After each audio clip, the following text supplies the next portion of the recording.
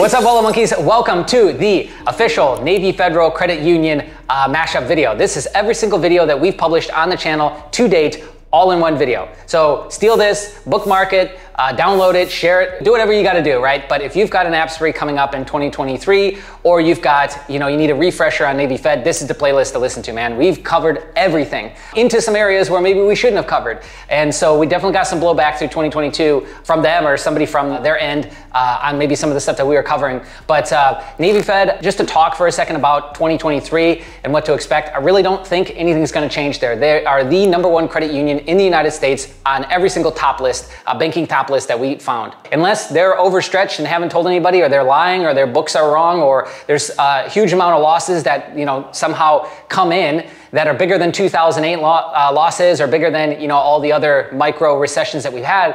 As long as it's not bigger than that, then I think Navy Fed should be just fine. Now, during the pandemic, we saw that they cut credit limit increases from 8,000 to 4,000. So maybe if the economy tightens up, you might see them dropping how much they allow with a credit limit increase, but we still got 3 cards, maximum exposure of $80,000.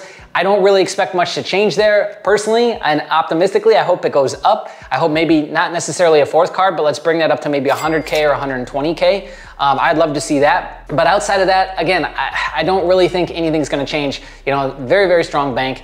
And as long as something economically doesn't completely, the whole thing fall off the wheels, I think we should be just fine with that. So they also too don't really make changes with their pre-qualification process. You have to already have a membership. The pre-qual's up all the time. I've actually never seen them pull it down in multiple years now. So like I said, I'm not really expecting much to change in 2023. That being said, we'll obviously continue to cover it through this year, but I think you'll be safe if you want a deep dive to watch this whole video, and you'll be light years ahead of everybody else. So I'm gonna shut up now. Let's go ahead and dive into the video.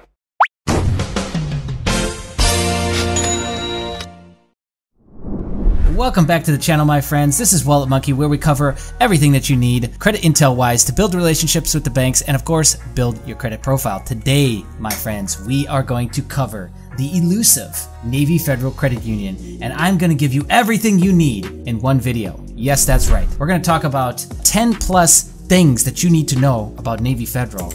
Look at all these videos that exist, basically telling you all the same stuff that I'm gonna tell you in this video today. The reason why is because I'm a huge proponent of data mining, meaning that we are building upon and further syndicating material, right? Through personal experience, through other people's experience, so on and so forth. So the issue is that there's just way too many videos right now about Navy Federal. Now, if you want to go and talk and get specific videos about the secured card, the flagship card, etc., that's a different topic. But if we're going to talk about just like Navy Federal in general, how to get in, the late night approval hack, and all of these pieces here, that the 91.3 rule, all those pieces, then this is the video for you. So we're going to cover all of that, and we've got that broken down in an article on the site as well. Of course, it's free, no gimmicks, pop-ups, no crap. It loads fast. It's simple, right? That's what we want. So first and foremost, let's cover the basics. Qualifying for a Navy Federal account. You can join online or call, and here is the current requirements with a couple caveats. So everyone already kind of knows, like, look, active duty retired veteran, immediate family members can get in. But what you might not know, and the first little tip I want to give you, is household members can also become Navy Federal members. And up until this point, even though this will probably change, and I'm saying something that a lot of people have said as well, is that they haven't really been the best with documenting paperwork. They seem to be a little bit messy with how they do stuff on their end, which is fine. It's not a dig or anything, but definitely, like some of their systems and whatnot need to be further optimized. Case in point is the late night approval hack, which we'll talk about as well. But if you can prove that this roommate provides a substantial amount to the household, then they can become a member. Okay, another little tricky one here is that they also allow in select employee groups, SEGs, such as NASCO and BAE systems, and several others. This is not listed on their website. You have to either go in or call them to find out details about this. So it is beyond a little bit beyond what I think is being talked about and being spread around. Okay, so that's the first big thing that I wanted to cover. Next, let's talk about data points. This is where we get into all of the granular points that really make the biggest difference with Navy Fed. Let's start at the top. DTI is what they care about the most. This I don't really see changing. Navy Fed also has its own internal credit score system, which we'll talk about. We'll talk about where to find that, how to find it as well. But the DTI is a big important factor for them. Pretty standard across the board in the mortgage industry, Navy Fed included. 43% or less is kind of the standard for them to be okay with giving you a mortgage. And then with lenders in general, ideally they like to see a debt to income ratio lower than 36%. So on the mortgage side, it's 43% or lower. So this is a percentage number, this debt to income ratio. And on the lender side, they like to see 36% or lower. I don't really know what exactly Navy Federal is, but we can get some more insight in terms of how they're ranking us with the internal credit score, which we'll cover as well. Next is the 91-3 rule, or since the pandemic and since a lot of stuff has been delayed, now is the 95-day rule, which is essentially, and well, not a brand new account, but a brand new credit card, and you wait 91 days or 3 statements, and then you ask for a credit limit increase, and you can also get a second card. Keep in mind that you can only get 3 cards with Navy Federal, and they can be duplicate cards, so you could get 3 flagship cards if you wanted to, which is a minimum of $5K all the way up to a maximum of $80K. But with the recent, COVID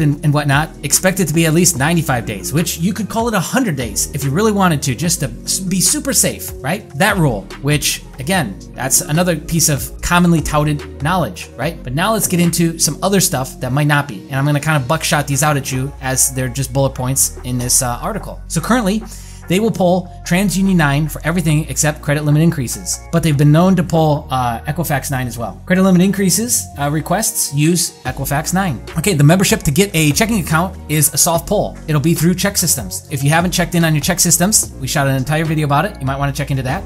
But if you call in for really any reason, you call in for a credit limit increase, you call in for, new product, whatever, they expect them to do a hard pull. This is true for most banks when you call in, that they will do a hard pull. Whereas maybe online, maybe a pre-qual online or something like that, you might be able to get around it. If denied on an application, they can possibly reuse the hard pull within 30 days if the computer can match your new application with the previous application. I already talked about allows 3 cards maximum. Okay, maximum initial credit line is $25,000 without proof of income. 50K maximum. Flagship is obviously the caveat to this, which is a minimum credit limit of $5,000 and a maximum of $80,000, which I already mentioned. New cards can be applied for at least 91/3 after the last one. 180 days between credit limit increases if the last one was approved. Otherwise, probably wait 6 months. And of course, between these, if you're getting denied, make sure the credit report looks different. Make sure you bring down your DTI. Make sure you bring down your utilization. Okay, next, you can do a product change, which I totally suggest. This is something I'm fairly new at myself, but you can get into doing product changes, which makes total sense from a strategy standpoint. If we're looking to maximize the 3 cards that we can get, we can combine, we can do product changes,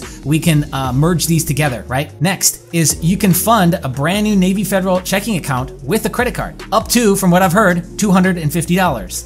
So most people didn't realize you could do that. Next is, and this is not on the list, but if you do want to get into Navy Fed ecosystem and you're brand new to it, put money in both the checking and the savings account, right? So I think the minimum is like $5 on a checking or on the savings and $100 in the checking. Do at least the minimums, but put 100 in each or a couple hundred in each, just so that it looks good. If you can get some sort of direct deposit flowing to Navy Federal or a portion of your direct deposit, I know some companies will let you do partials. Do that, because what they want to see is, instead of pulling your credit to see if you can afford stuff or asking for POI, they're just going to see, oh, well, this guy's getting, $2,000 every month as a direct deposit. Well, now they don't have to hard pull so much. Now they can, kind of use that data point to help them. One, your internal score is going to be better with Navy Fed, because how you're utilizing your accounts, how you take care of your checking accounts, how much money you have coming in, that is all going to help you with your internal credit score. Okay, current maximum credit limit increase right now during the pandemic is just $4,000. We've heard this across the boards, okay? So don't expect more. So those big crazy credit limit increases,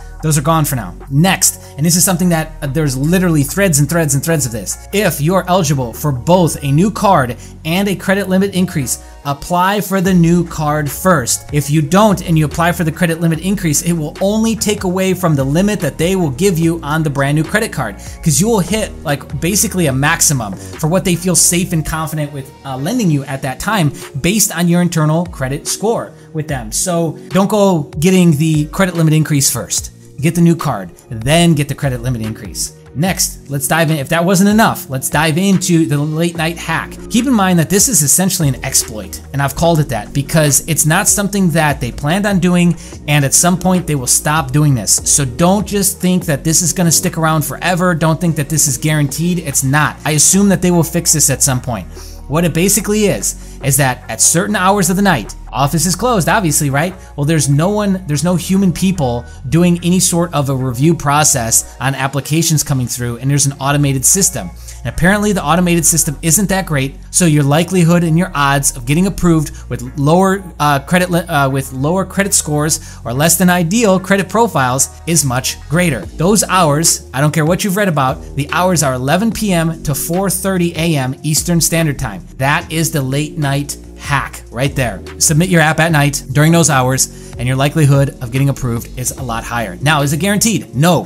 There's also some other things that really seemed to matter based on first-hand experiences with this. Okay, sign up for, here's the way to maximize your odds right here, these bullet points. Okay, sign up for your new Navy Federal account. Everyone's required to set up both checking and savings, as I mentioned, fund both, and keep in mind that you can fund with a credit card up to $250. Okay, give it time, 60 to 90 days. Make sure that the addresses match. Like the address on the checking account matches the address on the credit profile, on your credit profile. You're not planning on doing a big move. Make sure that all the information that you submit to them for the utility bill, etc., to set up the checking account, make sure it all matches, because otherwise what might happen is you might get delayed or put into a queue because addresses aren't matching and they're not able to actually fully approve your account. And so you want everything to be consistent, right? So setting up direct deposits help because they want to see that consistency, consistent money coming in. This should be obvious, right? If you are 740 or below, stick to Platinum Card, Go Rewards, or More Rewards. And if you are 740 and above, go with the top two, the top tiers, which is Flagship and Amex. If you get denied or get a low limit, you can use the reconsideration lines and ask them to look at it again. This is on the back of the card, or the 800 number can get you in there too. So the generic number can get you in there. And the cool thing is that most of the time you're talking to a real person in the United States, and that's the beauty of it. But they seem to be very just like upfront and honest. Like they're not really trying to hide anything like there's some sort of proprietary process or anything. That's been my personal experience. Use the pre-qualified tool Navy Federal offers you. It seems to be very, very accurate with if you're gonna get it or not, right? Next, and the big one that everyone's gonna be asking about is how do you find your internal credit score? Now, I've been waiting to get, maybe I'll have it in this video by the time this is edited and uploaded. If there is, we'll go ahead and put those on the screen now. But basically, when you get approved or denied for a credit card or a credit limit increase, on that one pager that they send out, at the top of the back of the first page or the main page that they send, there will be the breakdown of their internal credit score, the Navy Federal Internal Credit Score. And it is a score between 100 and 450. I think the last time I did mine, it was like 240 or 250, I want to say. And what it's based on is it's based on how you manage your checking account. Overdrafts will obviously matter on this. You know, how much is, probably I'm sure how much is in your accounts total. Direct deposit is activated, yes or no. How much, it's categorizing you that way. That's what they're using to, if they can't maybe pull a hard credit report, they're going to pull off their internal system, right? So I think their internal system as time goes on and as they grow this will matter more than your credit report at the bureaus, right? So I just gave you some things that you might be able to see there. Some examples here. Number of inquiries on your credit bureau report you might see on there. Balance status of Navy Federal accounts might be on there. So again, if you're abusing these accounts, if you're getting non-sufficient funds fees and extended non-sufficient funds fees, then expect your credit score to your internal credit score to be very low. Length of Navy Fed membership can actually come into play. This is why we want to follow these things here for the best likelihood and highest likelihood of not only getting approved, but the best rates, the best APRs, right? So this is how you find it. It's on the back of that one pager that they send out. Nobody really looks at the back. It's crazy because it's like 6 or 7 boxes. It tells you exactly what it is, what your score is, the reasons why, or the things that are affecting it, just like a regular credit report would do. All right, so last thing I want to talk about is really the ranking and the tier system of Navy Federal cards, and we'll wrap it up there. Starting at the very beginning is the secured credit card. Now here's the beauties of it, is at 6 months, they're gonna start to look at you monthly or on a regular basis. It might even be, sooner than that, to graduate you into an unsecured card. So they would graduate you, if you were approved, into a cash rewards unsecured. So this is a card that graduates. This is a card that is worth putting your time into. This is an ecosystem that, if you like it, is worth putting in time into. They've got a ton of different products. They've got loan products. They've got home loan products. You can get hundreds of thousands of dollars from the personal side as well as the business side. They're a very good bank to get involved in, right? And it comes with a lot of other perks. No annual fees, no balance transfers, no foreign transaction fees. I mean, that's great. 1x points per $1 spent on net purchases. Next, we got mid-tier cards. I just put all these together and I basically put them in order for how I feel. Is we got the cash rewards, which I put at the bottom only because you get more rewards with the Go rewards, and I put the platinum above it because it's used for a balance transfer card. So it's the lowest APR. You might actually be able to qualify for a really low APR or close to zero for 12 months. With that being such a low APR, you can use it and leverage it as a balance transfer or a means to start a business and grab some money off of that card and then go and set up your entity and go and pull money from that to, start up your actual business. And then the top tier cards, flagship is at the top of that. Actually, these are out of order. Yes, just because I don't think you can get as much on the limit of the more rewards. And definitely it's co-branded through American Express, so it is a harder card to get. You get better bonus points here, but I like the flagship because it's a minimum of 5K and you can get up to $80,000. I'm actually not sure what we can max out the more rewards card with, but there you have it. There's other stuff I want to cover. We're going to actually build out this article, as we do with all articles on the site, to cover the pledge loans and dive into business credit and business credit cards. And so expect this article, like most on the site, to grow. But there you go. This video right here, in 16 minutes, we've literally covered everything that you could find, up-to-date information about all these common things that are being discussed around Navy Federal and what you can do right now to improve your odds and get the best chance of approval, best APRs, credit limit, etc. Today we're going to talk about Navy Federal Credit Union relationship building, meaning how do you best get in there, what do you do, how do you do it, all that fun stuff, right? So we're going to talk through some scenarios. We're going to talk through basically a ton of personal experience and what we're learning from the community with our head to the ground here, and what we're starting to figure out and kind of piece together is almost the system, as much as I hate to say that. So if you haven't already, head on over to WalletMonkey. Here it is on the screen, WalletMonkey.io, definitive guide to Navy Federal Credit Union, and boom, this has got, oh my God, it's got so much stuff. Look at what we're talking about here. All right. If eligible for a new card and a credit limit increase at the same time, apply for the new card first, then the CLI, because otherwise you could cap yourself off with their internal scoring system and how much they're gonna risk on you, as well as, look at all this. 181 days between CLIs if approved on the last one. We explained the 91.3 rule. We explained the maximum amount of credit exposure or risk that they're willing to take with each person, all that, right? And so what we're gonna be talking about is not the late night hack, even though I got the first person the other day said it didn't work. They gave me no details though. But outside of that, I think just about everybody else is saying that it's still working. Remember that your credit profile will matter. It's not gonna work for everybody. It's not a proven science or anything like that. It's just something that works a lot. And again, it's been in a video now for like 3 months. So does it still work? I mean, are they gonna change it eventually? Are they gonna plug the hole? Maybe. So it's like you've had a lot of time to use that. Don't be surprised if it does go away, right? So anyways, let's jump back into it. So how do you do this, right? Well, first off, you gotta open your account. And you gotta open your account, you open a checking, and they make you fund a savings account. This is pretty standard practice for a credit union. If you've never worked with a credit union, you gotta get a checking account and a savings account. You put $5 in both if you wanted to open it up, but take $100, put $5 in a savings account, and put some in a checking account, right? Next, the thing that we need to show them right out of the gates is you want to move over at least one or your primary direct deposit to Navy Fed. Now, again, this starts to become tricky if you've only got one job and you've got one direct deposit. Where do we put it? Because there's all these fintechs, there's all these credit unions, there's all this bank stuff. Like, where are we putting our direct deposits? You can get multiple direct deposits done at some employers if they'll allow it. So you could slice out 1,000, send it here, slice out 1,000, send it there, right? Otherwise, you're gonna have to kind of do a temporary rerouting of your stuff if you really want to take this serious and grow this, that is, right? And you're gonna have to put it here in the Navy Fed. So you gotta have some sort of consistent direct deposit / ACH happening into the personal checking account. The reason why is because they are huge about relationship. They have an internal scoring mechanism. So does Amex. We know for sure right now at this point that both Amex and Navy Fed, their internal score matters more than your credit score. Let me say that again. We know now that with Navy Fed and Amex, your internal score matters more than your credit score. So they are relationship based. You're going to get more if you've used and utilized your assets, let's call them, more so with them. How do we do that?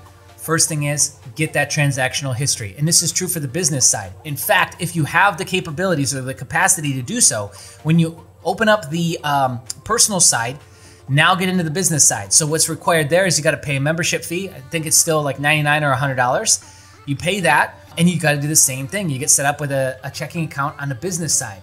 And so get that set up if you can right out of the gates, and then try and set up, again, weekly deposits into the business account.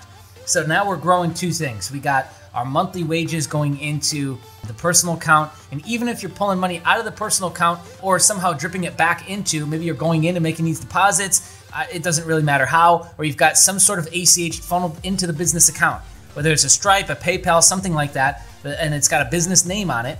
We want to have that funneled in. Actually, I don't even think it needs a business name on it. I'm backstepping a second here. We just need some sort of ACH, which could be a Stripe, PayPal, etc., or some sort of weekly deposit into your Navy Fed business account. Because again, it's about transactions, right? And so here's what that allows you to do. Here's an example of that. I think it was 3 or 4 months set up with Navy Fed, used it as primary checking. Primary checks were coming in, right? So monthly wages were coming in there. 3 or 4 months later, go to open up the business account. You got to have your articles of incorporation. You got to have your S4 letter, maybe, or A4 letter. No, I think it's S4 letter, something like that. It's basically the one you get from the IRS with your EIN. You need your EIN number. You don't need a DUNS. I don't believe you do. That might have changed. And you need full address, phone number, all the fun stuff with business, right? Which we're going to cover in a business video, everything that you need. And got set up and got approved for a $5,000 business card right there on the spot on a brand new business.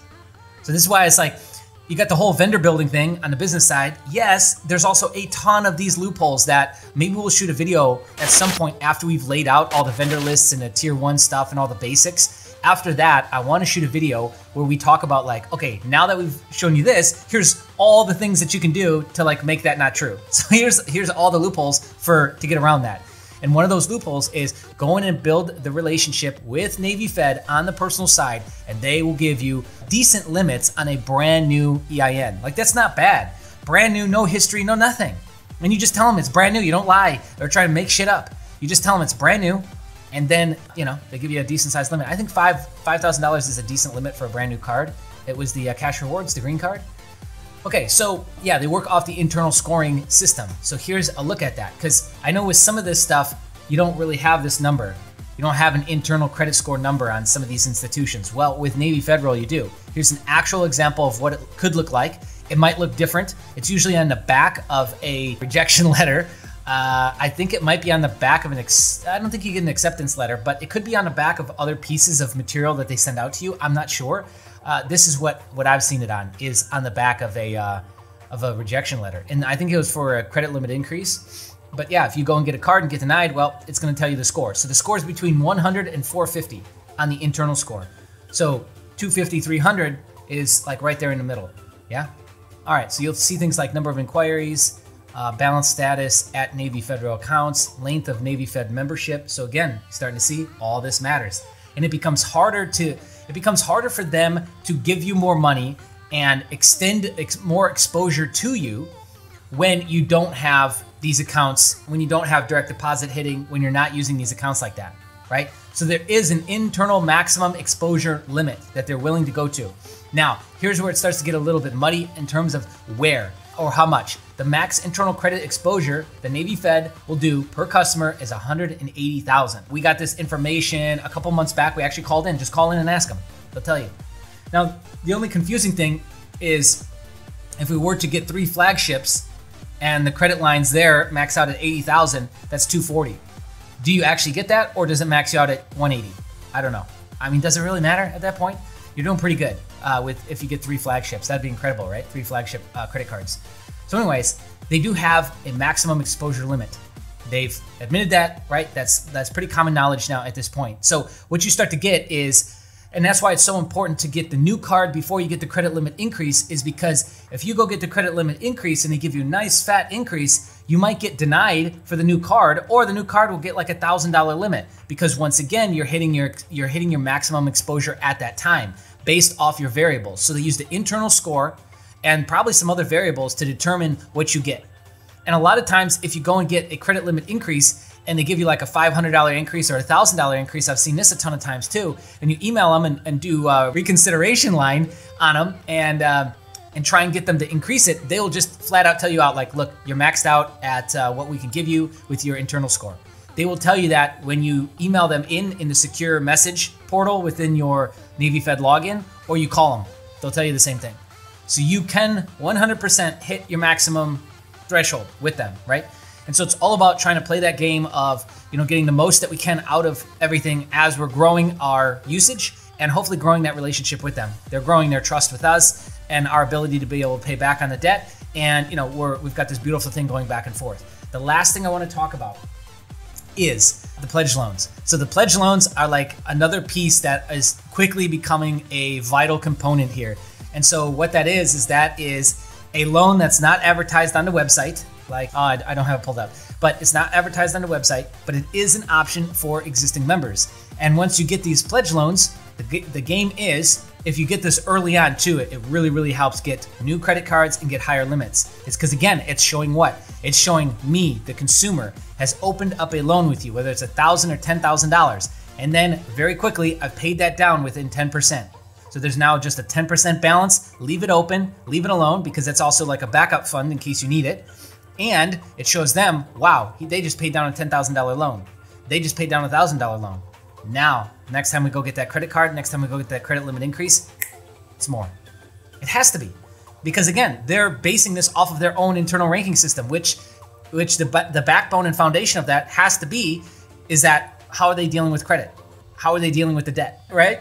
So anyways, that's a new piece that I think is quickly becoming really, really important. I don't see a ton of people talking about it, but yes, leverage the pledge loans, get them paid down within 10% of paying off as quick as possible. And then next round that you go back to get your credit limit increases, your second or third card, watch those limits on how good they're gonna start looking, right? Because you will be rewarded for that. So I think that's all I wanted to cover in this. We could get into some of the other loan products. There are a ton. There are some interesting backdoors for the business side too. I think we'll cap it there. This was a request from someone in the community. So Barbara, there you go. You're welcome. I hope this helps you. And if you guys have got any requests on videos you want us to shoot, comment below. But I think this pretty much wraps up a lot of those common questions that we get and gives you an idea of how to really leverage this. So comment below if you got questions, or if you want to suggest a future video, or just to help out with the algorithms. And hit the like button. Again, it helps out tremendously. Today we're going to cover the Navy Fed prepaid debit card. Ooh, I can see your mind already turning, thinking about the credit churning. Yes, that's exactly what we're going to talk about today. This card is pretty crazy actually, because it is a prepaid debit card that allows you to fill it with a credit card. Let me say that one more time in case you're slow on the uptick. This is a debit card that allows you to fill it with a credit card up to $10,000, which I don't think there's another card that exists like this in the entire market. I think this is the only one. So total card load is $10,000. And the largest sale that you can make, or point of sale limit, is $3,000 a day. Let's talk about this now. Prepaid debit card is usually good for those who, they are new to the country, or maybe still working on getting their citizenship, or a plethora of other problems. Maybe they've got upside down bank accounts. Maybe they don't even have a bank account, right? That's usually what debit cards are used for. But there's another kind of gray area that exists, which allows you to be able to, let's call it, for a nice way of putting it, repurpose credit card limits. And stagnant credit cards that maybe you don't want to use for certain things, you can repurpose it and reuse it for something that can help you grow. Now, this is controversial, what we're talking about. We're talking about credit card churning, okay? Which is where we're essentially taking credit off of a card and loading it up onto, onto another asset or another card, in this case, a debit card, and then going and using that to either set up pledge loans or to set up other credit cards, to set up ACHs and direct deposit for bank accounts, to get that history, that transactional history, so that we can then get ourselves into position to get new cards. So this allows you, and this acts as really a building block, so that you can take this money and use it for other things. Okay, so what I've heard is that they're in the process of kind of redoing this. They've got a new chip card that they're going to be sending out. And if I've got the email or the letter that one of our community members, shout out to the Money, if he's gotten that to me in time, well, then you'll see it right now. And if not, well, then you won't see it. But just know that they're going to be redoing this and rolling out chip cards. So let's continue to talk about this, because there's a couple other important aspects. So max withdrawal limit per day is $600.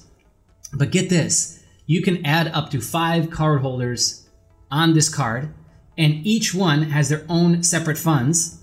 And so that means that they can actually have their own separate funding source. So if you did want to max this thing out, you could add up to 5 other Navy Fed members onto this account.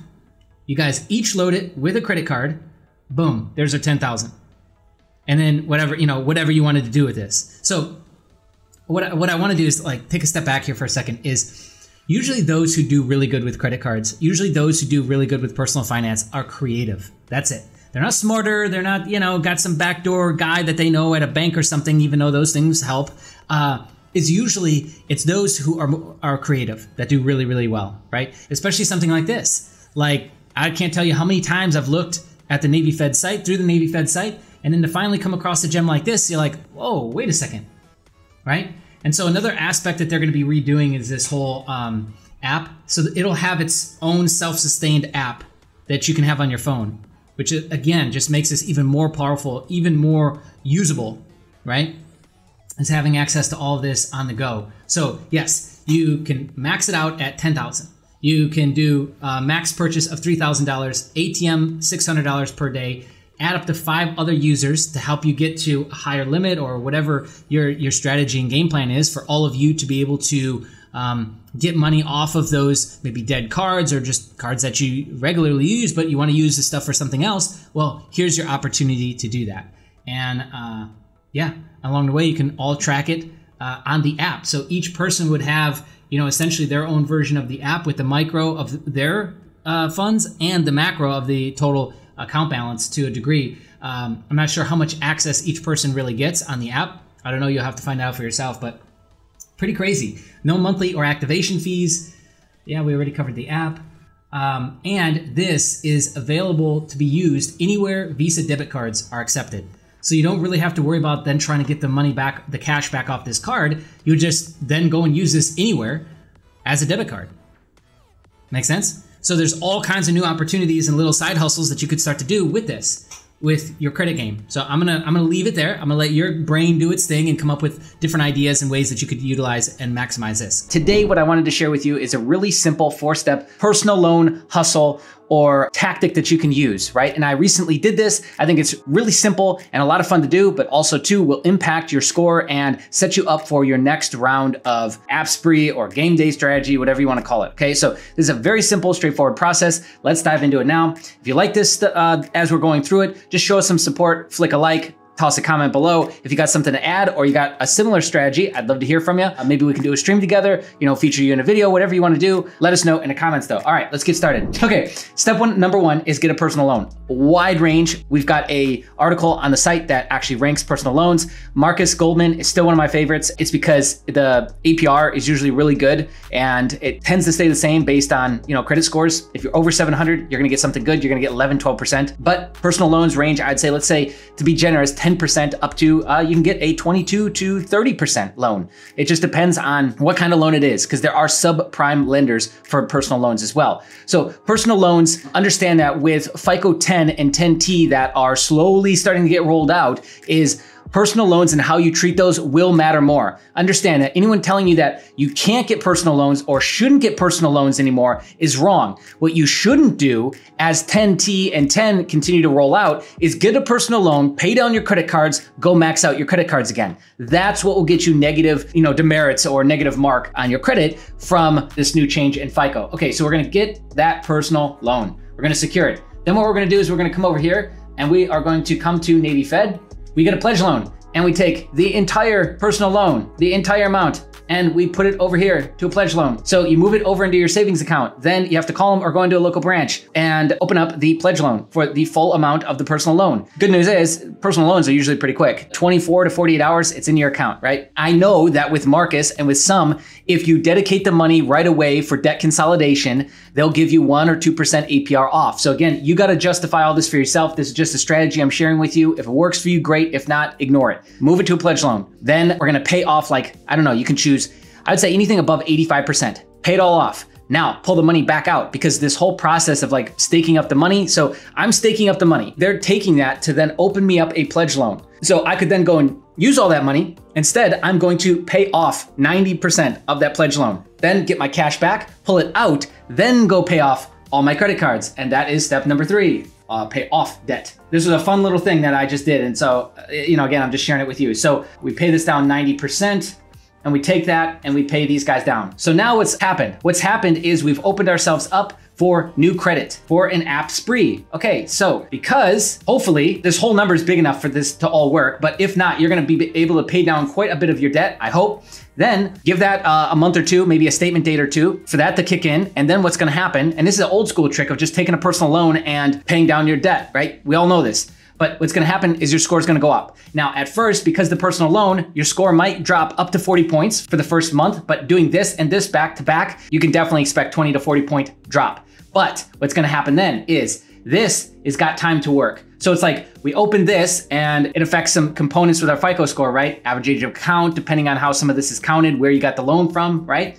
And then we're gonna pay down all of our debt, our revolving credit hopefully gets paid down quite a bit. And so we're dropping out of utilization. So that's why you need I would even say almost 3 months to let this thing kind of shake out, because you're gonna get a point drop and then you're gonna get a point bump when the statements start reporting that now you've got super low utilization. So this is a really great strategy to pay down your utilization, which we're all used to that, but we're sliding in this new piece, this pledge loan piece. Why does this matter? I don't know why people are still doubting this, but there's still a ton of people out there that don't think or don't understand that the Navy Fed internal score is completely separate and disconnected from your FICO score and from your credit score. It is an internal piece. The more products and the more business I do with Navy Fed, the better score they give me.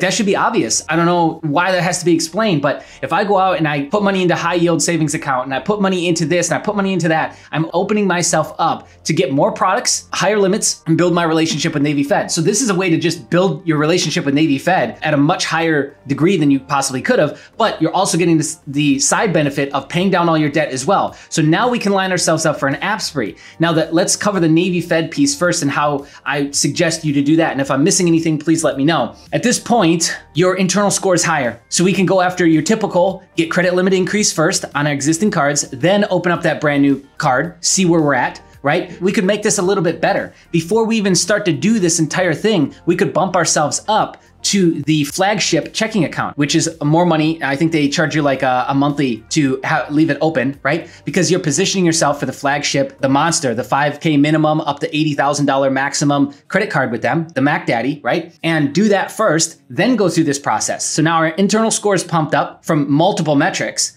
right? Let that sit and resonate, until you see that score start to bump up. So let's say 2-3 months. Then what we can do is we can go after line of credit product. We can go after personal loan. We can get on top of our credit card. So credit limit increase, new credit card, personal line of credit or personal loan. Then we could even go after car loan, any HELOCs, ALOCs, things like that, right? So this is setting you up massively to build and grow yourself within the Navy Fed ecosystem, but also too, you're knocking out all the rest of it. So it's just this is just icing on the cake. And this is just an additional simple step you could do, because now the big thing here is that now you're in position to do an app spree because your score's been bumped up and hopefully, a lot of other stuff has fallen off of your account at this point. So you're in good shape to, go out and get some fresh new credit. So anyways, very simple 4-step personal loan hustle, I guess we'll call this for now. But I'd love to hear different iterations you've done with this. I'm sure you've done similar, or maybe you've got an idea of something that you would want to do similar. Share it in the comments below. Let's talk about it. Let's have a conversation. And of course, join our free Discord. We've got 200-300 people in there now.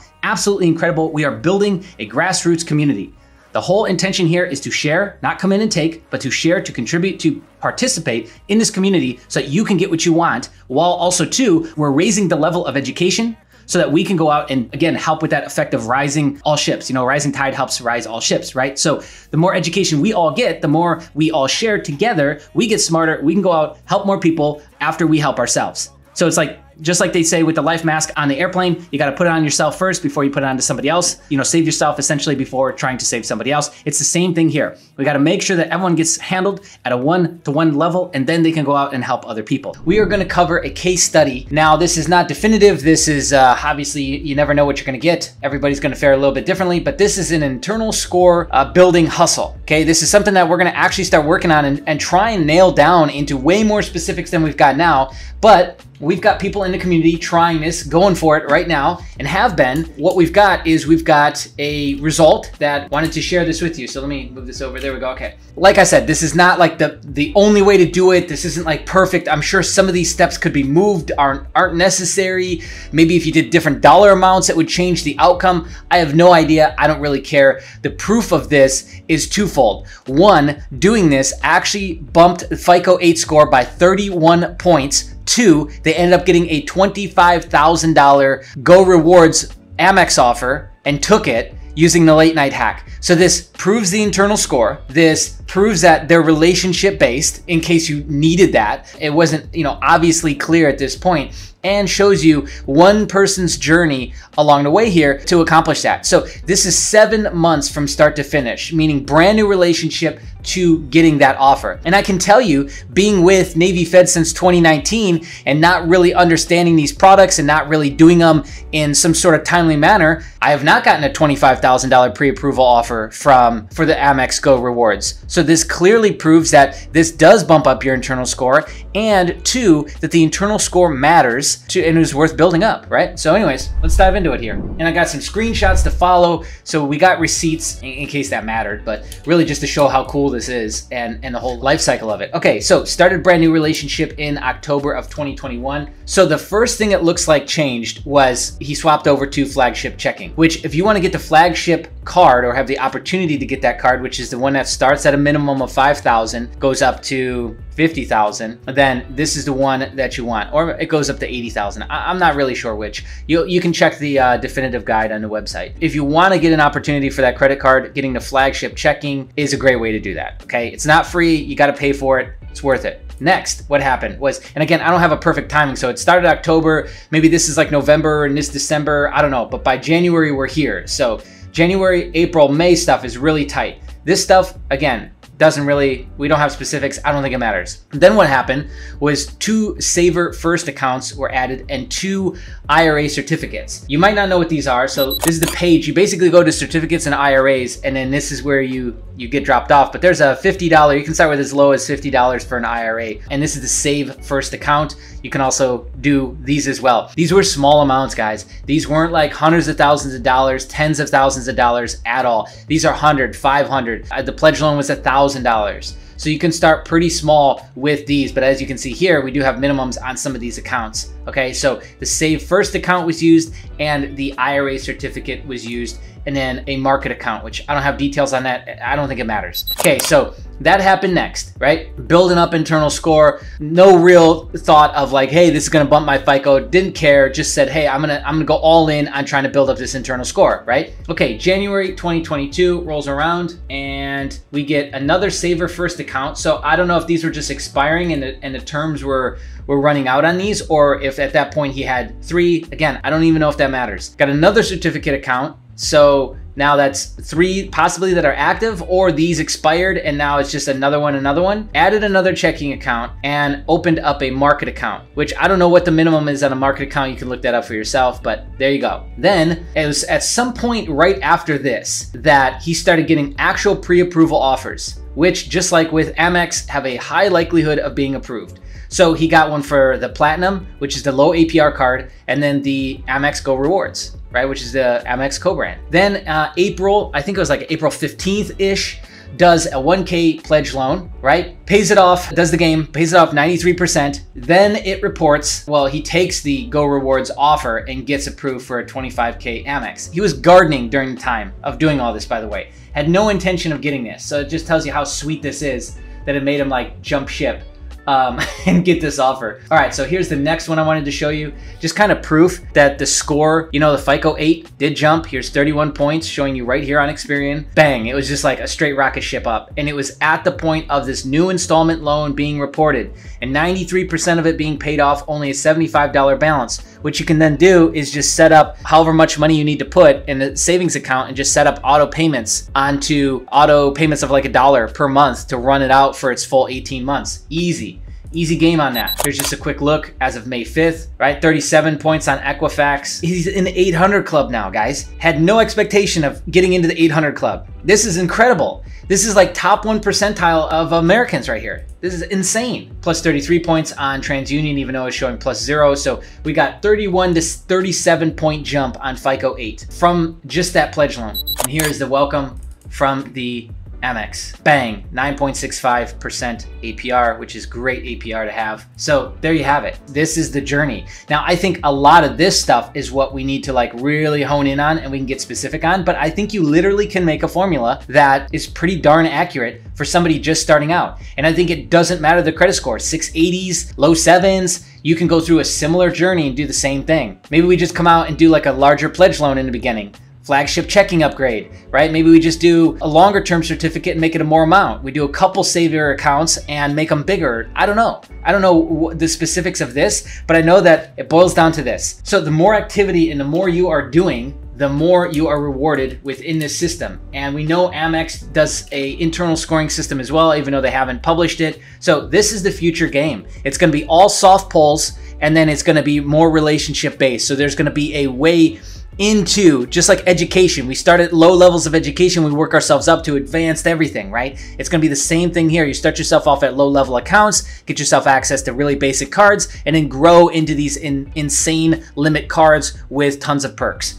Because, oh, the best part, he actually got all the sign-up bonuses on this Amex Go, which there's a lot of people who don't even realize that there's sign-up bonuses in Navy Federal at all. And he got all of them for this, which I don't remember what it is. In post, I'll have my editor put it up because I believe I got a screenshot of that somewhere. So we'll put that up right now. Another key point here is that he's got some sort of bi-weekly direct deposits happening on the account. And I think for the most part, like that's it. So let me just do a recap on other data points for you. Utilization was low, 1%. 7 inquiries, no new accounts in 10 months. Because again, he's been gardening for 10 months and wasn't even planning on taking this card, but it was obviously a sweet card, so take it, right? No charge-offs, no derogatories, no lates, no public records, 100,000 in open credit across 33 accounts. And I think that's about all you need to know on that. Is a 3.5 to 5 years is about the average age of account on his profile. So there you go. And that's the full timeline, right? So if you've got questions about this, or if you want to share your story, I want to start sharing more stories like this for a couple different reasons. Is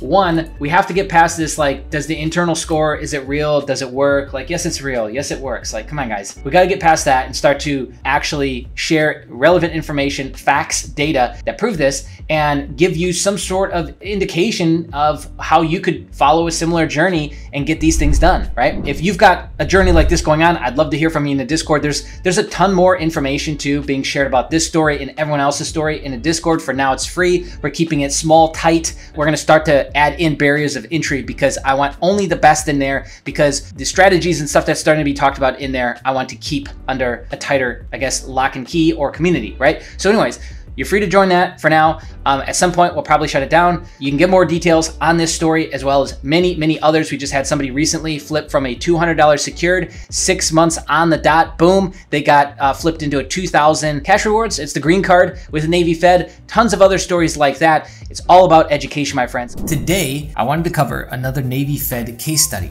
Now, we've been talking and we did the previous video about the internal score, and we covered one of the community members' story, right? And it was complex, and it had all these different certificates and different savings accounts and so on and so forth, right? And it was this big, long, drawn out thing over like 8-12 months. And immediately under that video, there's all kinds of people who maybe this was the only thing they did, maybe there's other things they forgot, I don't know. But there's a bunch of people who said, hey, like some variation of, well, I just did this and I just did that. Understand that no matter what story I share with you, no matter what kind of case study we dive into, is that there's always gonna be somebody who, 18-year-old kid with no credit who just walked up and got a 25K card. It's just how it goes because DTI is so important to Navy Fed. So anyways, I actually did a case study of my own recently, and I wanted to share that with you. So here it is. So here's kind of my journey with Navy Fed. I don't know how long of a time frame this is. I think this is from 2019 to 2022, and I don't have exact dates on when I did this. So it's just take it for a grain of salt, right? I guess is my point. So I originally got the 1K limit on the cash rewards. That's the green card. That's the easiest card to get. No previous relationship. It was done pretty cold, and I don't remember my score at the time. Probably somewhere in the 680s. Okay, I was in the 680s for a long time. Barely used the checking savings account. I think I had $5 sitting in the savings account. Wasn't using the checking account for anything. Tried credit limit increase, you know, I followed all the rules, tried that, didn't work. Twice. On the second one, I finally sent them a message in the message portal, said, hey, reconsider, please. They said, oh, you're at the max, but we'll give you $1,800. Cool. Then I started using a checking account and I started getting certain payments sent over. I think I was doing transfers from like Cash App or something, right? So some of my Cash App revenue I was running through the checking account. I think like maybe $2,000 or $3,000 a month. I was doing this for, I don't know, 3-4 months. Then I go back, get a credit limit increase to $3,500. I say, huh, that's interesting. More and more people are sharing stories in the community at this point. So I say, okay, forget it. Let's do this. Let's go all in, right? I get a certificate account set up, $50, throw it in there. And then I got some sort of savings account. I can't remember which one it was. There's not very many there. I think it was the high yield savings account. Put $65 in because I wanted to get 3 different transactions so that I could qualify for the bonus. So that's why I just put 3 $5 transactions. This bonus does not exist anymore. It ended. Okay, and then I did all that, and then I opened up a 10K pledge, paid it right back, did the 90% deal. It's just sitting there chilling. They don't want another payment until 2023, okay, for the remaining balance. So just so you know, 2 months later, here we are, and the pledge loan is not reporting, still to my credit. I know that when those new instruments or vehicles are proved to you, that will change your internal score. Understand that right now, I have no clue what my internal score is, okay? If I get it, then I'll update this within the community and that'll be a more concrete set of data points. We can assume that changes that based off of my actions, changes occurred. As soon as because looking over it, you can tell that as soon as I started using the checking account, that activated a higher CLI than I was getting before, right? Safe to assume that. Then I add all these different things, right? The certificate, additional savings account, I do the pledge loan, and then I applied today for the more rewards, which is the Amex co-brand, and I got approved for 20K at 15%. So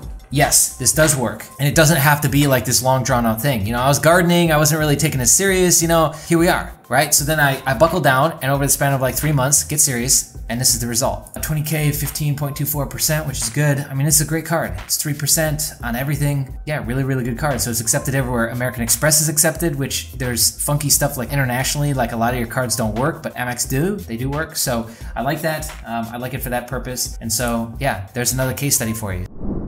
We are going to talk again about Navy Federal. We are going to do another case study. This time you guys asked for more specifics. You've been loving the series so far, so we're going to deliver, and we got way more specifics, timelines, everything you could possibly imagine. This is going to be filled with goods. Now, you're already cheating because you can see what's on the screen. It's important to note something about Navy Fed.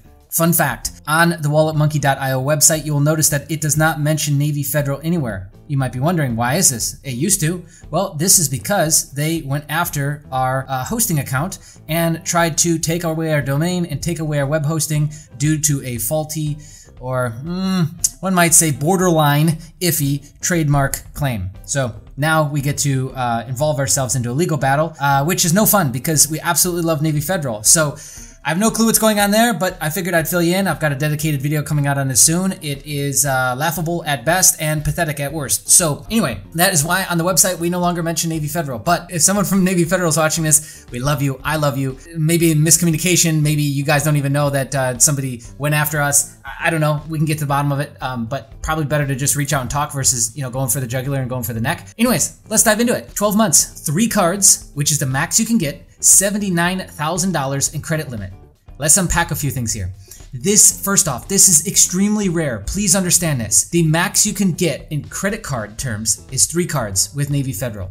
The max exposure limit, or the maximum amount of money that they're willing to give out, which I know that this number was confusing for a while. People thought it was $80,000 a card. Is it $80,000 total? Reps were saying different things, wrong things. The total, as we know it right now, according to enough people there, is $80,000 total. It was never more.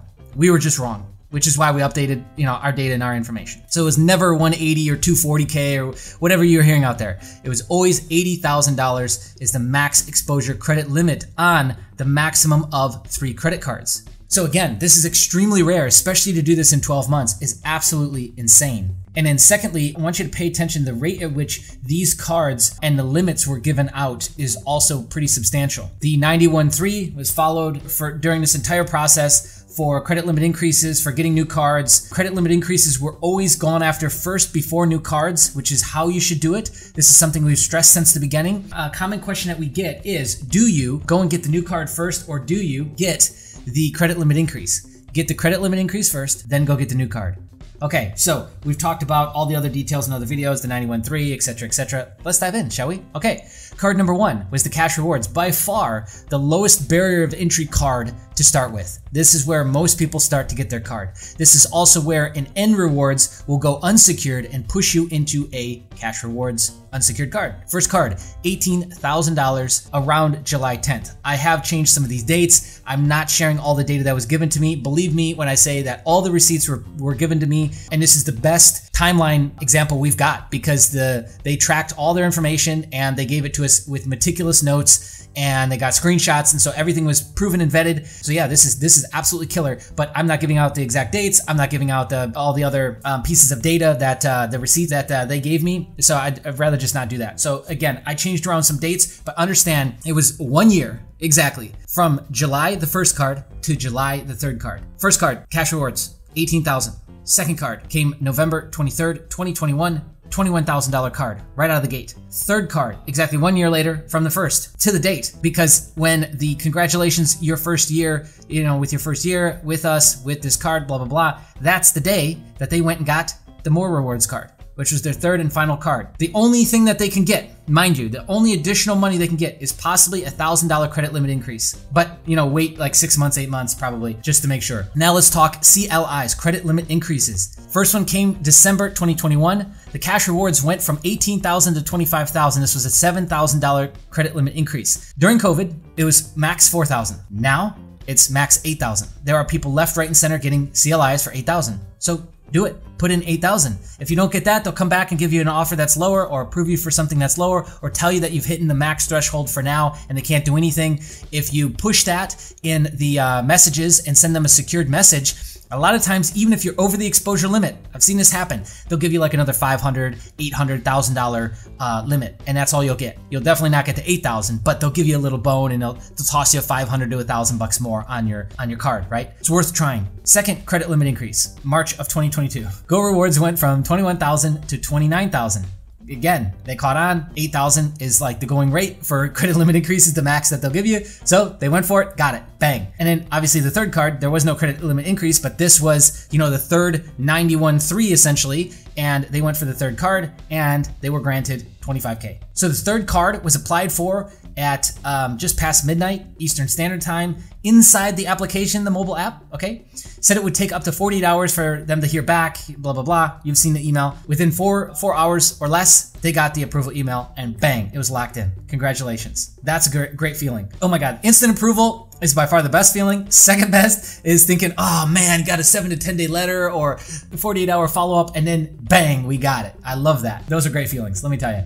Now we're gonna get into some basic general details, and then we're gonna break down the first 6 months and the second 6 months. Again, if you're not getting absolute gold out of this, I don't know what to tell you, but if you're loving this so far, hit the like button. It helps get this in front of more people. We need this to get in front of more people. We need more people to understand the game and to go and play it so that they can have access to the credit that they need. Opened account on July 28th with $5. Day before the first application was processed, they had $60,000 in their flagship account. Completely unrealistic for most people. Understand that. Had a 775, 1% utilization, 3 to 4 years average age of account, and let's call it 4 inquiries at the time. Internal score that was given basically right out of the gates was 304. Pretty high out of the gates. No initial direct deposits. Now let's go to break this down. First 6 months and second 6 months. Obviously, where did they start? They opened a flagship checking right out of the gates, which you have to pay for monthly. Take that into consideration. But if you want to get the flagship card or higher limits, it is a agreed upon assumption now by a large enough amount of the credit community that you got to get yourself a flagship checking account. Also too, the common thing you'll see throughout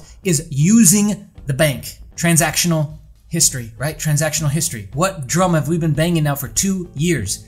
Transactional history. Okay, worked up the checking balance to about 130,000. Made over, let's say 30 mobile deposits over this time. Started getting direct deposits, so that was put on and consistent every single month. Opened 2 $250 pledge loans. Immediately paid off 80 to 90% and then trickled in small monthly payments. Again, if you're not up to speed on the pledge loan game, we've covered this in other videos. Get up to speed on that. I would tell you to join the Discord, but it's closed. Okay, opened 6-month cert for 1,000. Used the cards. Cards never saw balance past 1,500. Paid in full the statement balance every single month. During this time, had 12 to 14 new accounts when the second card was approved. Remember, the second card was for 21K. During this time, they had 12 to 14 new accounts hitting their credit profile. Internal score at the time was 365. Pretty crazy, right? All right, hope you're getting a lot out of this. Let's wrap it up now with the second 6 months. And I think I got a few more takeaways I want to share with you at the end. Opened third pledge loan for $250. Same strategy as before. Kept paying statement balance paid in full each month on both cards. Added to family account as joint owner. Pulled most of the money back out of the checking account. Left direct deposits in place. Got the email, hey, congratulations, 1 year anniversary, blah, blah, blah. Called in, wanted lower APR on their card, said, hey, I don't like this APR, it's not good enough. They said, okay, and they dropped them down to literally the lowest APR that they offered on that card. And then on that same day, instead of doing credit limit increase, applied for the third card, bang, was approved. So there is the full story. Pretty crazy, right? At the time of the third card, there was 7 inquiries. A lot of those were coming from Navy Fed at the time. FICO 9 was maybe 735-ish. There's a lot of bad data going around still. There's a lot of people that have assumptions about how many inquiries and how that affects. And as we've seen time and time again, is that the internal metrics that you're creating with this transactional history back and forth tends to outweigh what the credit profile is telling them, especially when you got big balances in your accounts like this. So that's one way to win the game. You want to like just jump to the front of the line, start slapping down some major balances in your checking account and keeping it there.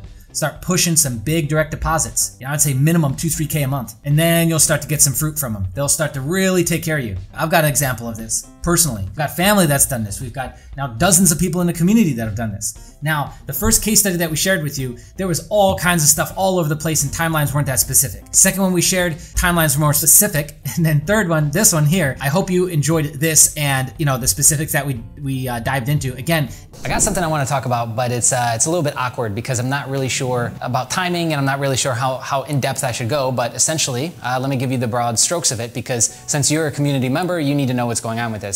We were approached with a trademark infringement / takedown notice from our web host on walletmonkey.io about a week and a half now, 2 weeks ago.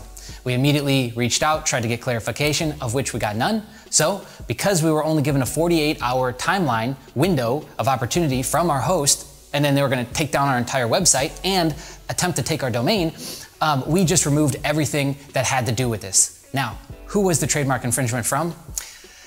It hurts me to say it, but it was from Navy Fed. So Navy Federal Credit Union came after us through a third party, rather. I don't know if they are even aware that this third party came after us. We're still gonna try and figure all this out, and we're gonna take legal steps forward because we feel that this was a bad usage of trademark infringement, considering trademark is on the logo itself, and we've never used the logo on our domain. Now, I could get all crazy and conspiratorial about over the target and blah, blah, blah. Maybe we're talking too much truth, but chances are what it probably was is on that page. If you remember, down at the bottom, we talk about the pledge loan hack.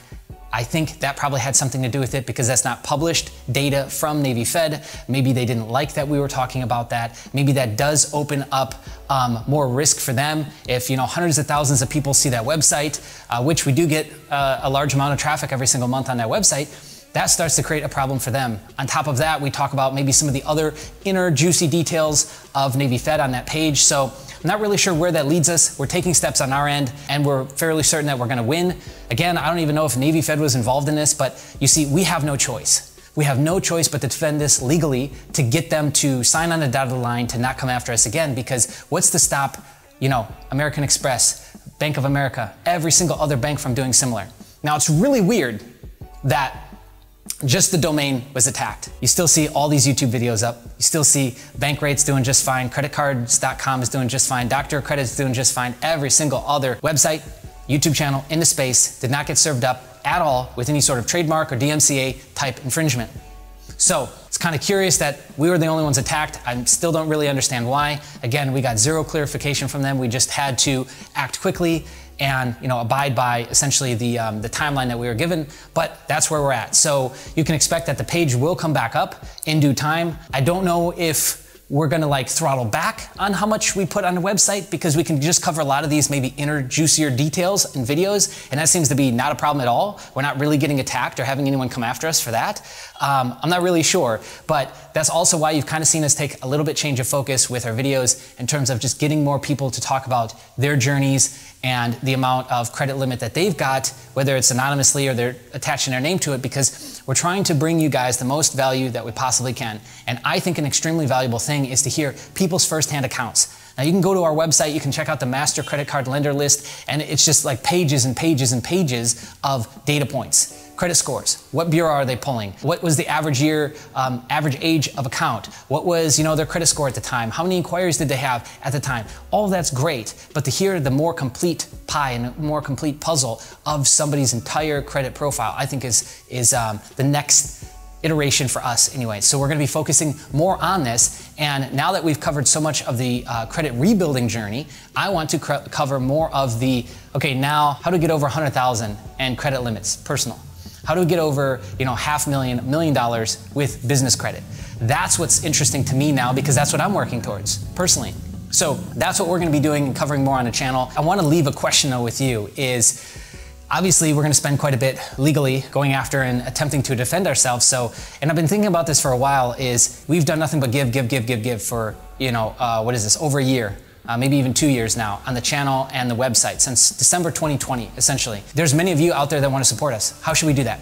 Should we do a membership on YouTube? Should we do a Patreon? Should we do a donation link? How do you think we should do that? And especially with the upcoming legal battle and what we're going to be paying there, it wouldn't be a bad thing for us to subsidize that if you want to support us. I don't know how that comes across or how that sounds. I know that right now is very interesting times economically, so none of this would be forced in any sort of way. We've also got the Discord, so maybe we could just lock that down, and anyone that wants to join it, because right now nobody can, maybe we lock that down and have people donate to be able to join that. I'm not really sure, but I want to hear your guys' feedback in the comments below. Are you game for that? Are you okay if we were to start doing something like that? And what does that look like? This is the journey of a $5 account or $5 savings account, all the way now through to 3 credit cards and a 20K limit on a platinum that just happened in August. Now, I love these case studies because I hope that, we're into, I think this is the 4th or 5th, that you are kind of starting to piece together your own plan out of this, right? Seeing the details of somebody's journey is going to help you kind of put together your own plan of attack. Anyways, that's what I hope you get out of these. I'd also love to hear your, feedback and comments below. It helps with the video, helps get more people to see it. I think this stuff is really important. Hopefully you agree. Smash the like button if you like what we're doing with the case studies. Okay.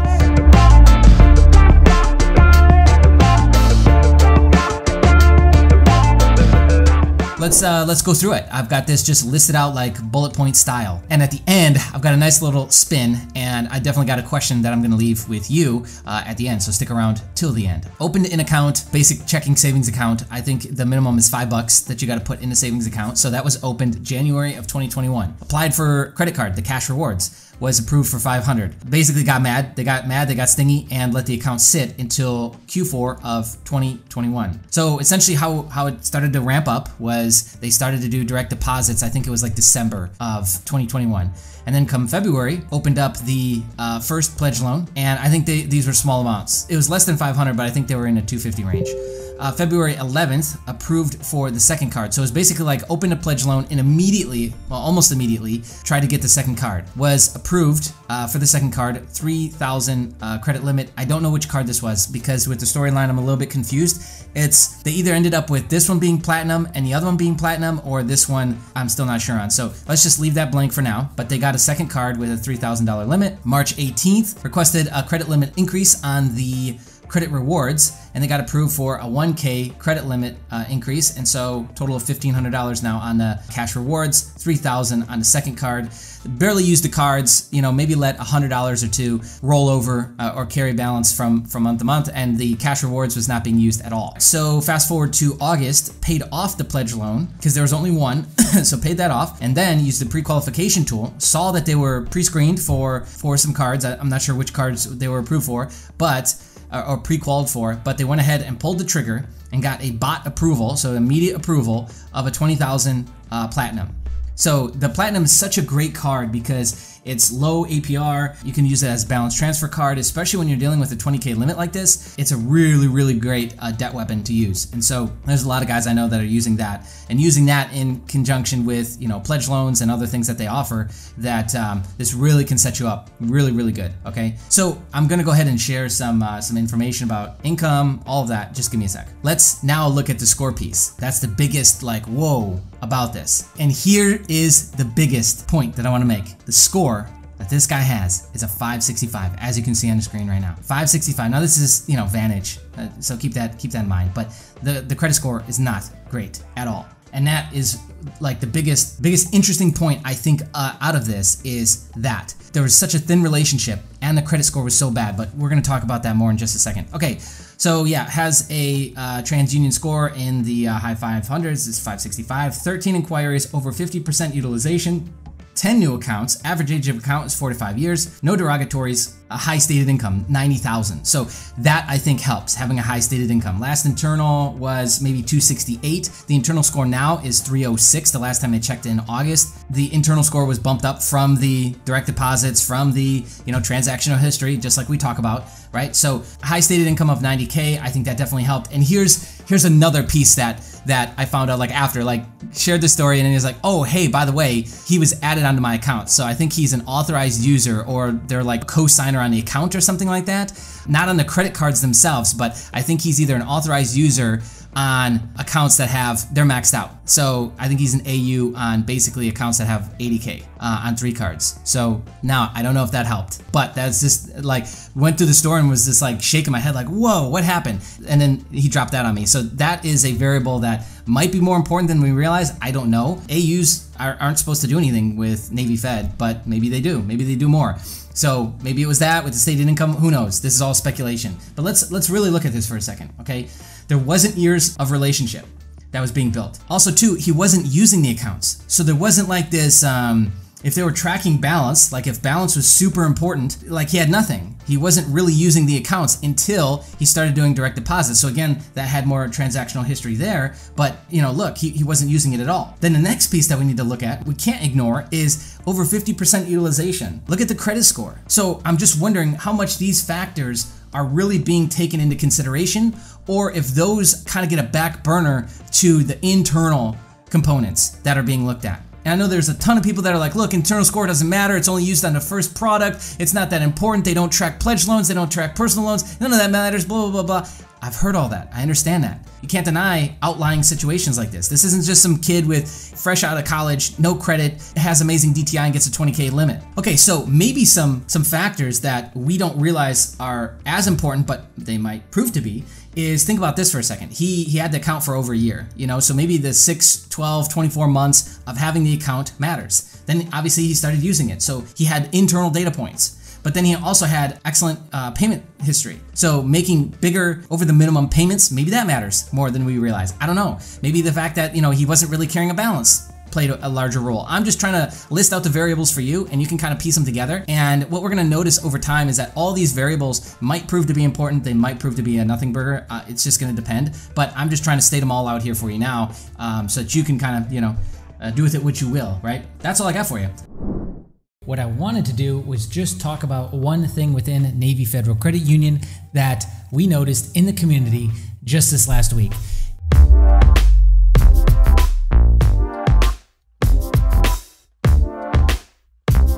It appears as though there is some sort of auto approval system that's either being tested at a small scale or rolled out on a large scale for credit limit increases, meaning that instead of it typically when you request a credit limit increase, it goes to an underwriter and then you'll get some sort of notification back within 24 hours. You'll notice the credit limit has changed, etc. You might notice this after an hour. I know that in the beginning, it was actually pretty quick for me to get a credit limit increase. It just depends on the day and the volume.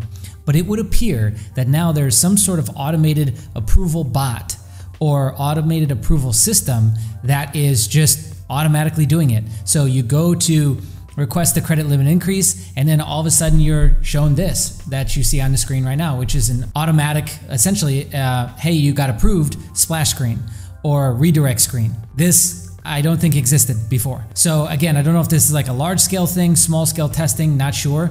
But this one here too, I just want to note that this is somebody who they only had $1,000 left before they hit the $80,000 limit. So that's why this occurred, and so that's why this was only a $1,000 credit limit increase. Understand though that you would get much larger, which the going rate still seems to be somewhere between $4,000 to $8,000 on credit limit increases, and I've even heard of people getting back-to-back credit limit increases now using this strategy. So what I would suggest is go check it out for yourself. Remember the rest of the rules with 6 months between credit limit increases and everything else that we've covered on the channel. This will go into our Navy Federal playlist, so you're going to want to go through the rest of the playlist, understand the ins and outs of Navy Federal, check out the other case studies. We've got an absolute ton of data now. Today, what I wanted to discuss and cover with you is the Navy Federal Credit Union flagship card. Yes, the House of High Limits, the quintessential card, the card that supposedly can go up to $80,000 with a minimum balance of $5,000. So keep that in mind. If you were to want to product change or do something into this card, you've already got to have a credit limit on the previous card of $5,000 or more. But this $80,000, just to get this out of the way, is from every rep I've ever talked to. We've got other people in the community that are talking to Navy Federal on a constant basis. Nobody in the system has actually ever seen somebody get an $80,000 flagship card, even though it's possible. You could also have 3 flagship cards. Now, let's cover some basics here.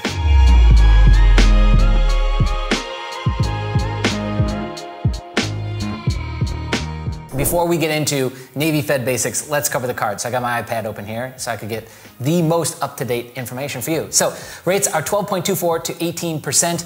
I notice a lot of people right in that 17 to 17.99% APR range, like somebody in the community, I'm literally looking at their screenshot right there. They got 17.74% on a $20,000 flagship card. Congratulations again, that's awesome. So we've got that. We've got a $49 annual fee, a minimum of $5,000, maximum of $80,000. The maximum tends to be more like $25,000 to $30,000. And I'd love to hear you comment below if you've got over this. I don't think I've seen a single person with over $30,000 on a single flagship, but if you've got more than that, I'd love to hear from you. 3x points on travel, 2x points on everything else. You get credits for, what is this, global entry or TSA pre, no cash advance fees, no foreign transaction fees as well, no balance transfer fees, and I said the $49 transfer fee as well. Okay, so let's talk some basics here. Out of the gates, Navy Fed pulls TransUnion, FICO 9. They are pulling from a couple of their data sources that I noticed recently. It's mostly gonna be TransUnion now. And it's usually one hard pull per product that you wanna get, but for some reason, I don't even know if this is still happening. There was this point in time where if you did have an application that did a hard pull, then you could possibly use it again for like a credit limit increase or something like that. I don't know if that's still true, but TransUnion FICO 9 for most of what they're gonna do. For credit limit increases, they've been known to pull Equifax 9, and credit limit increases also use Equifax FICO 9 as well. You can pre-qualify for any card on the website right now, but you need an active membership, and you just go to pre-qualify me. It's literally at the top on the credit cards page. And if you pre-qualify for any of those cards, you are very likely to get them. So that is the good thing about the pre-qualification tool, is that they're not really playing games with it, is that like they're just telling you flat out like, yes, based off what we're able to pull and your internal factors, whatever they're pulling from algorithmically, is you have great odds of getting that card. Like, I don't know if I've ever heard of somebody not get the card after they've been pre-qualified. So just keep that in mind, right? If you're pre-qualifying for the flagship card, then you should probably get it. If you're not pre-qualifying, then get a different card. But if you're not seeing the flagship card as one of your pre-qualification offers, do not try and apply, because most likely you'll get denied.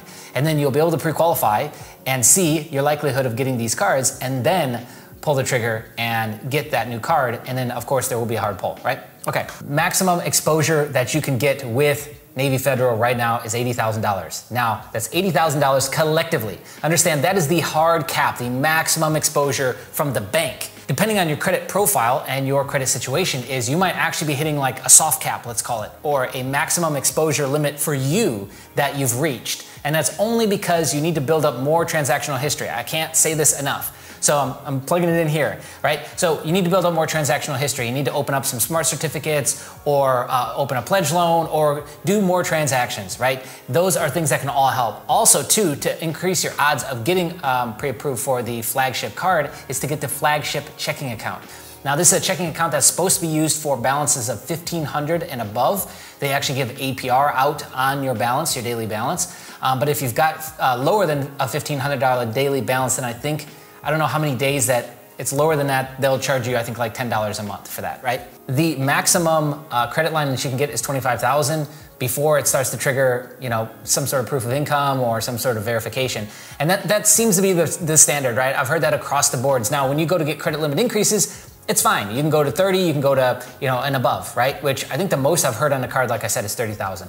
So I'd love to hear from you if you've gotten above that. But 25,000 is about the max that they'll approve you for on one of these cards, right? It's usually 20,000. And then, yeah, if you've got lower credit, then you're gonna get a lower amount below what I just outlined, right? Max you can get is 3 cards, so you could get 3 flagship cards, but again, remember your maximum exposure would be 80,000. So however that would be divvied up across those 3 cards. And we've proven this yet again recently. The credit limit increases were maxed at about 4,000 during COVID, but recently we've had people get $8,000 credit limits, back-to-back credit limit increases.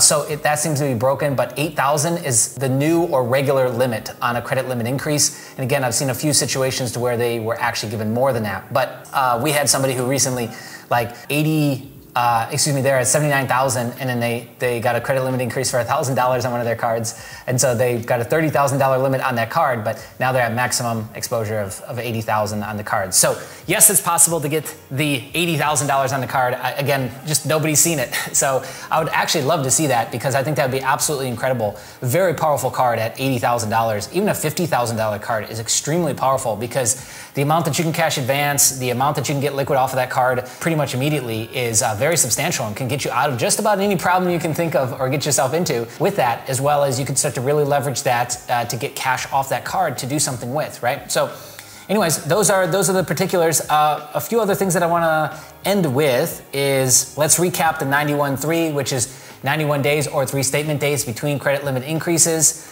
And sometimes if you're denied, you can use that same hard pull from before, like I mentioned earlier, but I don't even know if that's going to be something that you would expect. Just expect that they will pull you again for another hard pull if you want to do another credit limit increase, right? And then lastly, and what I want to leave you with, is that internal score matters. Now, I know to a lot of people that the internal score doesn't matter, and it's only used once. It's supposed to be just used on credit cards the very first time. I don't think it is, guys. And we've seen proof of this again, time and time again, rather, that this, it's used, right? It's used often, is what it appears to be, and it's used on at least their credit cards, but maybe even other products. So improving your internal score is the key here. That is the relationship that you are trying to build with them. And lastly, if you do get pre-approved, understand that I'm looking at a screenshot right now. There will be a 60,000 bonus points or $600 value that you could also get when spending $5,000 in the first 90 days, and you'll get a free year of Amazon Prime on them. So that is the current deal that you can expect in terms of a sign-up bonus. Anyways, I'd love to hear your thoughts. I'd love to hear your experiences with the flagship card, with Navy Fed. Do you love it? Do you hate it? Of course you love it. Well, who am I kidding? Today, what I want to talk about, and I want to do a follow-up to the last Navy Fed video that we did talking about the flagship rewards cards. So go figure that I go talking about the flagship and say, hey, no one in our community has ever seen one card with $80,000 limit on that flagship. Well, my friends, today is the day. It is official. I think this is probably the only person on the planet, possibly, that has this, only because even when we would talk to reps, as I mentioned in the last video, none of them had even seen this.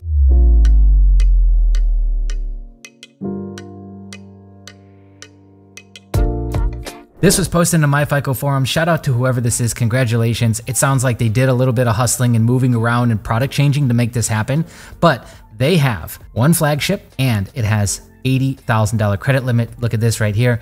They were able to maintain a really low interest rate, 11.49, 13.49 on cash advance, which they can cash advance up to $24,000, which is crazy. And here we go. So this is recent data that we've got. So there we go. It's official. We've now seen someone with an $80,000 solo single signature flagship card. Okay, so last bit of house cleaning was there were some people asking like, hey, the current rewards that are being offered on the site aren't what you talked about. And so here's what that is somebody asked about this specifically. So 60,000 bonus points, a $600 value after spending $5,000 in the first 90 days.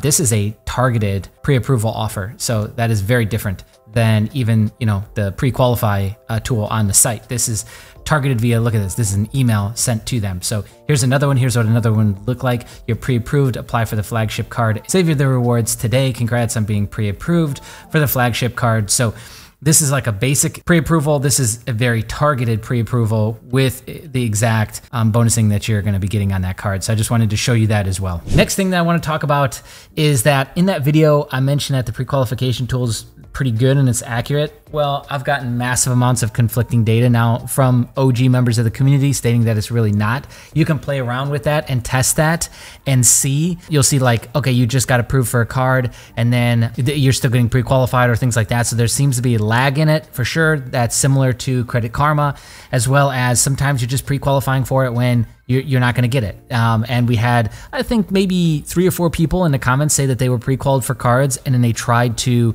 pull the trigger and they got denied. Keep in mind, if you get denied for the first one, please don't do it again. One guy said that he tried to get 2 different cards and got denied both times. Please don't do that.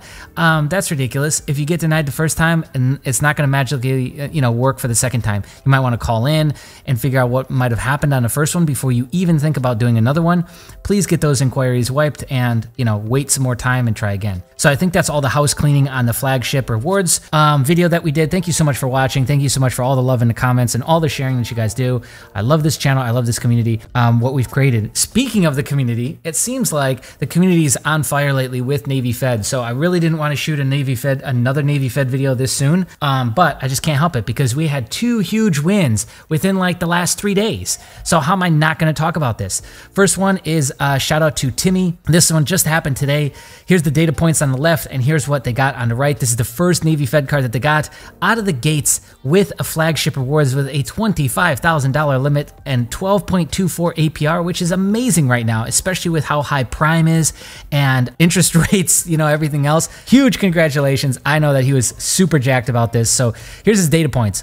Opens savings, checking, money market, CD, save first account, easy start account, and a pledge loan in June. Then by July, dumped a $10,000 cashier's check just to trigger good cash inflow and switched my work direct deposit also into the account as well. Told you it's all about data points with the internal score. So I did check the pre-qualification tab today and applied tonight, basically. So late night hack possibly coming into play yet again still, but the work was done. The pre-work was done since June and it's September. So, I mean, getting this set up and established, getting the history of direct deposit, getting the pledge loan in there, paying off 85 to 95% of it right away, getting in some money markets, some CDs, all different kinds of saving tools there is what does it. Now you can do a bunch of little ones or just do one big one. I bet if he would have just done this big 10K drop in there, that probably would have been enough right there, as well as the direct deposit. But I don't know. We don't have enough data. All we're doing here is sharing stories with you. So I hope you enjoy this. Next is we have MFN is, I don't know the rest of his username, but he's been in the community for a really long time. Shout out to you, my friend. 304 internal score, and they recently got, I think this just like 2 days ago, the flagship for 20,000, 17.74 APR, which is still epic APR, especially with what a lot of people are getting and what the prime rate, etc. is.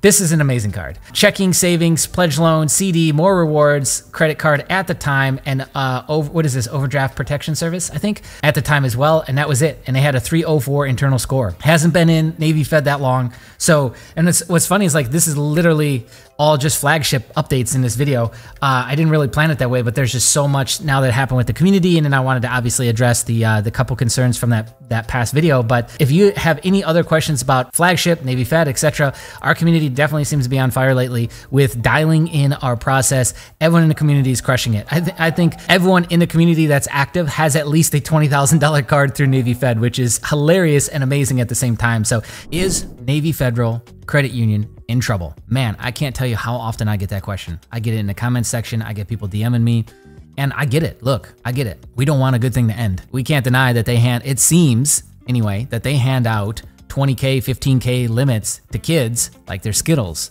So you start to think, man, I love this bank. They're treating me well. I'm kind of running my own little scheme on it, my own little gambit, right? I'm trying to max myself out at my 80,000 max exposure limit, and I don't want this to end before that happens, or even after it happens, because they're maybe being careless with how they're loaning out. So what I figured we could do today is actually go over the capitalization of this bank and their assets and how they're looking from a health standpoint.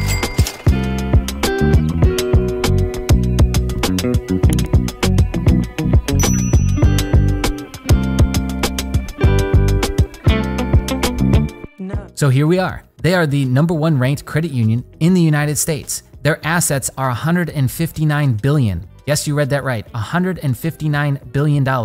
Their asset growth over the previous 12 months, so year over year, is 7.38%. They have 337 branches across 31 states and over 20,000 employees. They have 25 million customer accounts.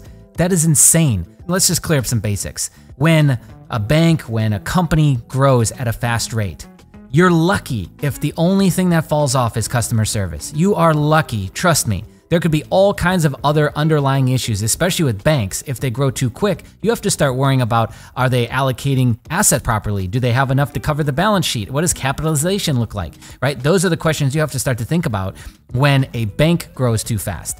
Well, Navy Fed has been growing at a consistent rate for almost a decade now.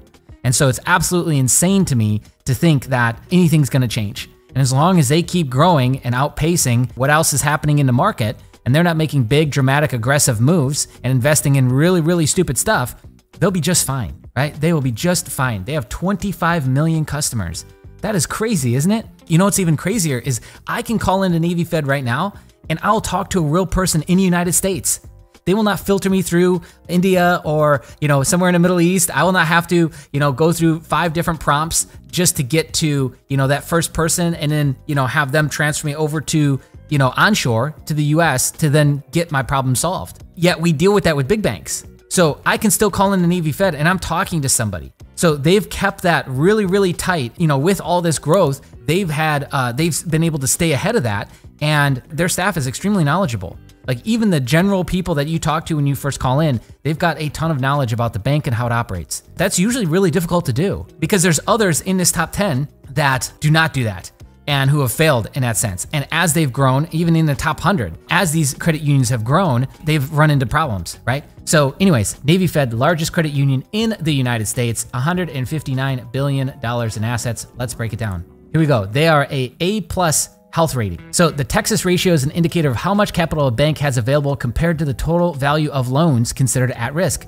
As of June 30th, 2022, so this data is based on Q2 of this year, Navy Fed has $941 million in non-current loans and owned real estate with $26.23 billion in equity and loan loss allowances on hand to cover it. $941 million in non-current loans and real estate loans, $26 billion on hand to handle it. This gives Navy Fed a Texas ratio of 3.59, which is excellent. Any bank with a Texas ratio near or greater than 100% is considered at risk. Duh. Okay, let's look at deposit growth. Navy Fed has increased its total non-broker deposits by $12.89 billion, resulting in 10.53% growth for the year. Looking pretty good. And lastly, capitalization. Higher capitalization allows for a greater buffer when to cover loans that may fail in the future. It's kind of funny how that's like a massive typo right there. Navy Fed has $159 billion in assets with $26.23 billion in equity, resulting in a capitalization level of 16.42%, which again is excellent. You can actually look at assets and liabilities here, and you probably could dig even deeper if you wanted to through other means and look at some other filings that they are forced to submit each quarter and look at, how they're sitting, right? Return on equity year to date is 7.38%. Not bad. Look, I get it. A lot of people are worried. They see, YouTube videos and everyone's talking about Navy Fed and blah, blah, blah, right? And they think that that's going to somehow change. Unless they make dramatic change to what they're doing, they're sitting here juggling 25 million customers, billions of dollars on the books, a lot of flow in and out every single day, every single month. And they've been able to keep their customer support strong, and they've been able to keep their inner working strong as they roll out new products, as they make, credit product changes. So I don't know, man, I think I would be hard pressed to think that they're going to have an issue anytime soon, especially when you look at in comparison to other banks like other credit unions like Penn Fed, who can't even get their website figured out, who their personal loan pre-qualification page, it airs out. So you get like a 404 error message. Their website looks like it was made in 97. They can't keep up with their growth right now. And you see it everywhere. You see it on their website, their page load speeds, your ability to call in and talk to somebody.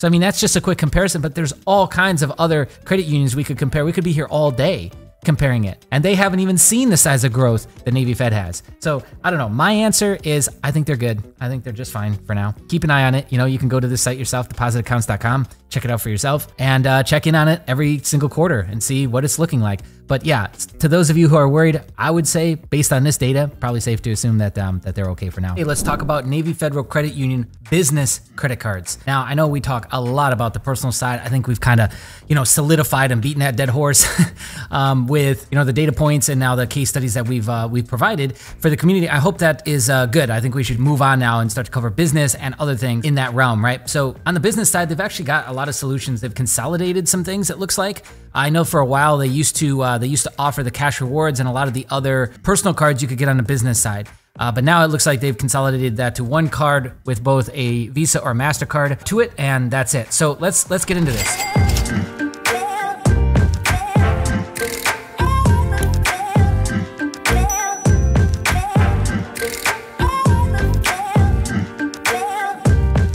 Starting all the way at the beginning, you have to have a personal account. After you get a personal account set up, you can immediately set up a business account. You'll need all your incorporation documentation. You'll need your address information that was submitted. Even I would bring in the EIN form that you got back from the government. If it's owned by a trust or if it's owned by multiple partners, meaning that somebody owns 25% or more, all those people got to come in, and be a part of that process, whether you do it in person or you can even do it online. And then what else? I think that's it. But for when I set one of these up before, it was a trust that actually owned the LLC. It was just a little bit more difficult. A lot more paperwork was involved for them to understand, what's what. But if you've got just a regular LLC, should be really, really simple to get started. So then you need to get a business membership, which I believe is still a one-time fee of like $97 or $99. It's been like 2-3 years since I did it, but it should be something like that. Then you set up the membership, and then boom, they give you checking and savings. You got to fund the checking or savings account. The savings account can be funded with a credit card.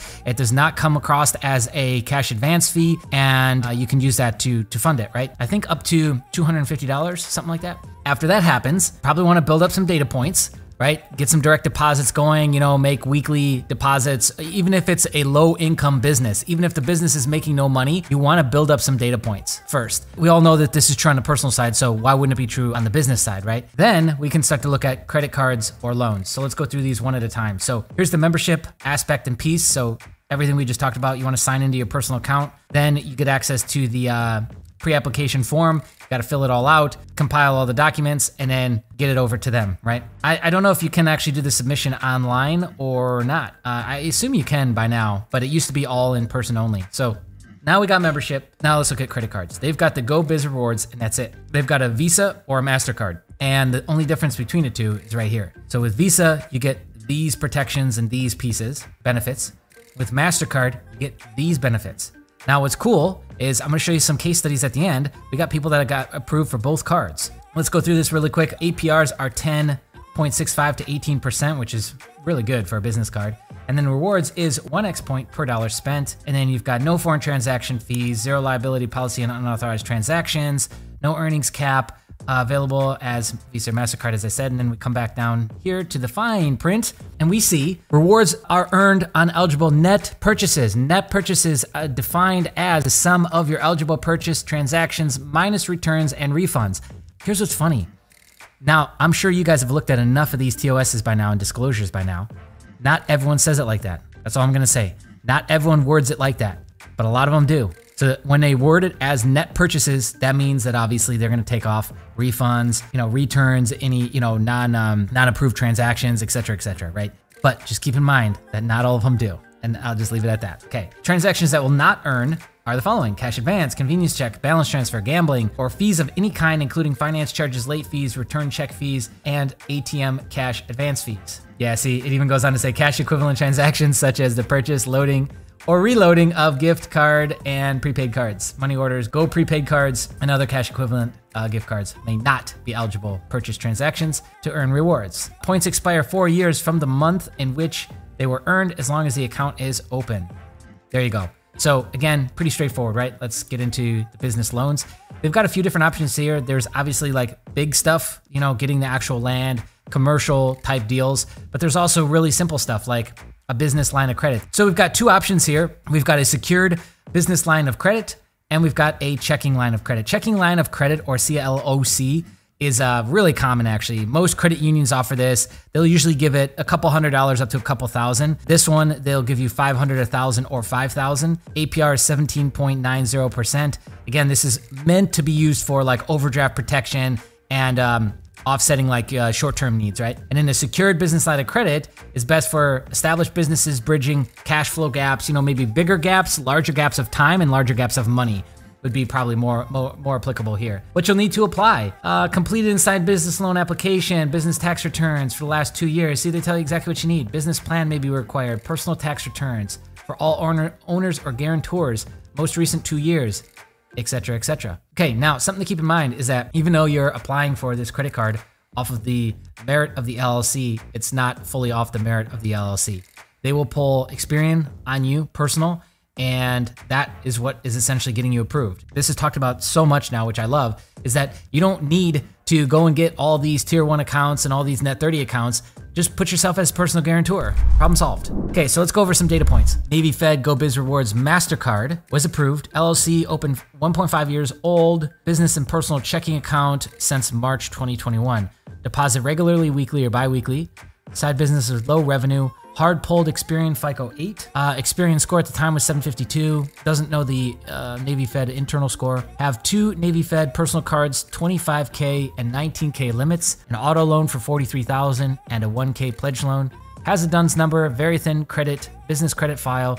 2 net 30 accounts. Only other business card is Amex Business Plus card with a 10K limit. So like I said, like thin file, thick file, doesn't really matter, right? Here's one that's a little bit more details. Personal checking and savings account for 3 years. Partial direct deposits going to checking account. Overdraft protection, is that what that is? OOPS. Protection on the checking account. LLC created in March of 2022, 6.5 months old at the time of application. DUNS number was automatically assigned to me, but not sure from where. Okay, business checking account at other banks. And here's the good stuff. So this one's a more seasoned file, has a FNBO Evergreen, a Truist, a Capital on tap. I've been hearing really, really good things about that. They give out 10, 20K like it's Skittles, but you gotta have like minimum of 30K, I think, as your business revenue per year. Divvy Business Builder, secured cards, so it is self-funded, reports to all 3 business credit bureaus. Next, we've got the accounts here. Okay, so he got approved for the Visa and MasterCard, $7,500 each, but the balance is split across the 2. So business checking and savings account opened April 2022, deposits weekly and bi-weekly, no income, but deposited other liquid monies into the account, no other products with Navy Fed. They pulled one-time Experian FICO 8 for both cards. It was a 760 at the time, 7 inquiries. So again, approved for $7,500 on each card, and a balance is going to be split on both, right? So there you go. That's all the goods on Navy Fed business side, as well as some most recent data points from the community itself. Shout out to everyone in the community, always sharing and helping each other. This is the next big step for a lot of you. The next big step is business credit and really starting to elevate. We're going to talk and go through another Navy Fed case study. Only been with Navy Fed for 20 months. It only took him 18 months to max out the 80K credit limit across 3 cards. He's also got a personal loan, and he's got the lowest APR on all 3 cards. We're going to go through his story today. This is coming from Sind96. He's a follower of the channel and always commenting in. He mentioned this several times, and I don't know why I didn't do a video before, but here it is.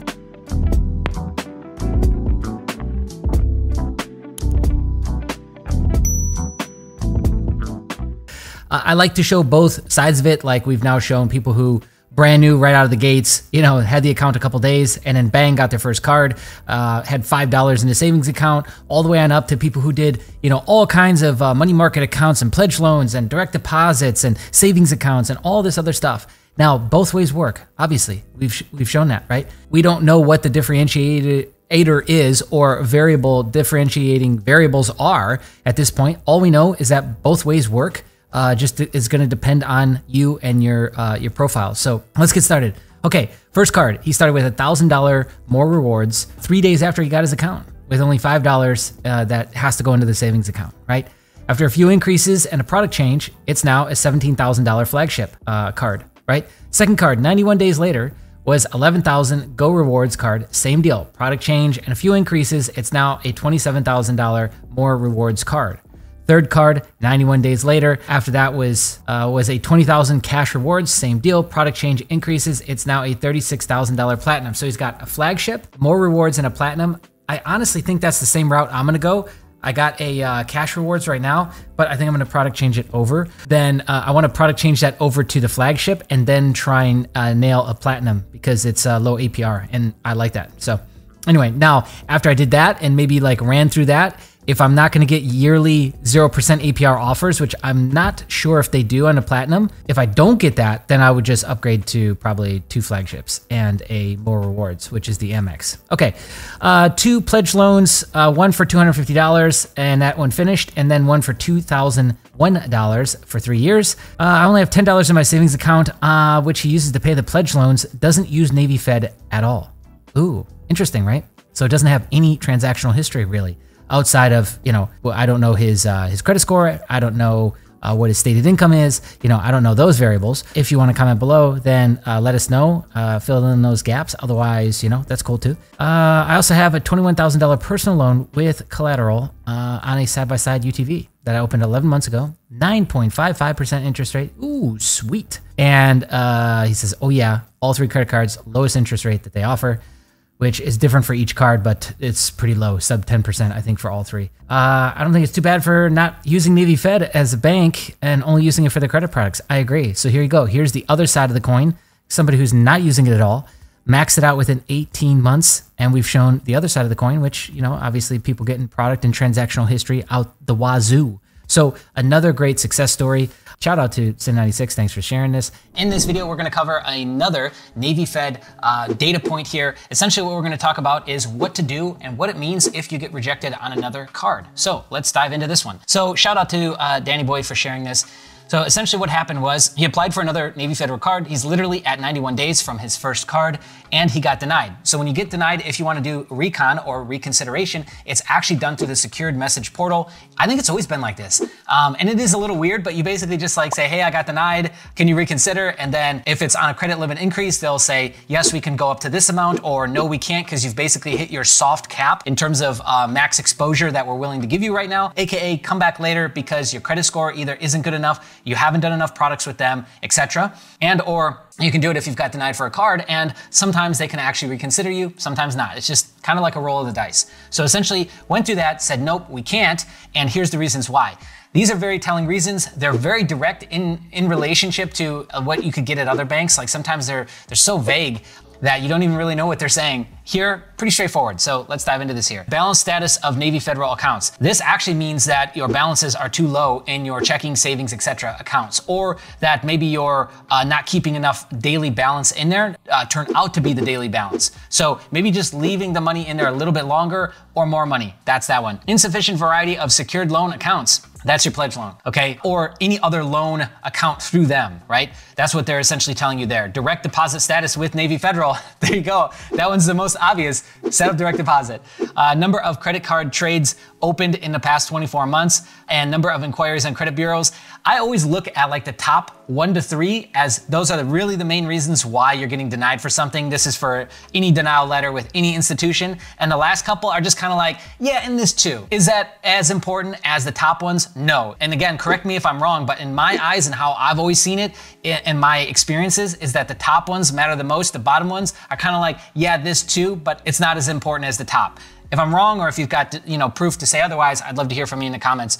And then his internal score was 268, which is, it's so-so, right? But what I would say is overall, more transactional history with Navy Fed. That's really what they're trying to say here. And so that is money market accounts, that is, the different savings accounts and termed accounts that you can do with them. It doesn't have to be a lot. It can be $5, $10, $15. Work it up, set up auto ACHs, $5 a month to add to that. Work it up to $50, $100 each. Again, it's more about the transactional history. Get direct deposits flowing, and a pledge loan would probably help as well. And come back. And then you'll probably get a completely different result. We've showed a ton of different Navy Fed case studies now. So I wanted to show you this because this is different. This is a denial, and how do we actually work towards turning that denial into an approval later? So let's get back to work, get those things instituted and put them into place, and then come back in 3 months or so, and you'll probably get a completely different result. Anyways, if you've got some Navy Fed data points you'd like to share, I'd love to hear from you in the comments below. And if you want to be featured on the channel, then reach out to us, comment below, I'll get in touch with you, and we can feature you as well. You want to share your social media, etc., etc. I don't really care. It's more about sharing the story so that other people can, this can help them get their game plan together for how they want to treat and handle Navy Fed. In this video, we're going to go through another Navy Fed credit union journey, a case study, as you will. It's been a while since we did one of these. We have an entire playlist now with, I don't even know how many, probably over 10 videos now that we've shot specifically showing people's journeys.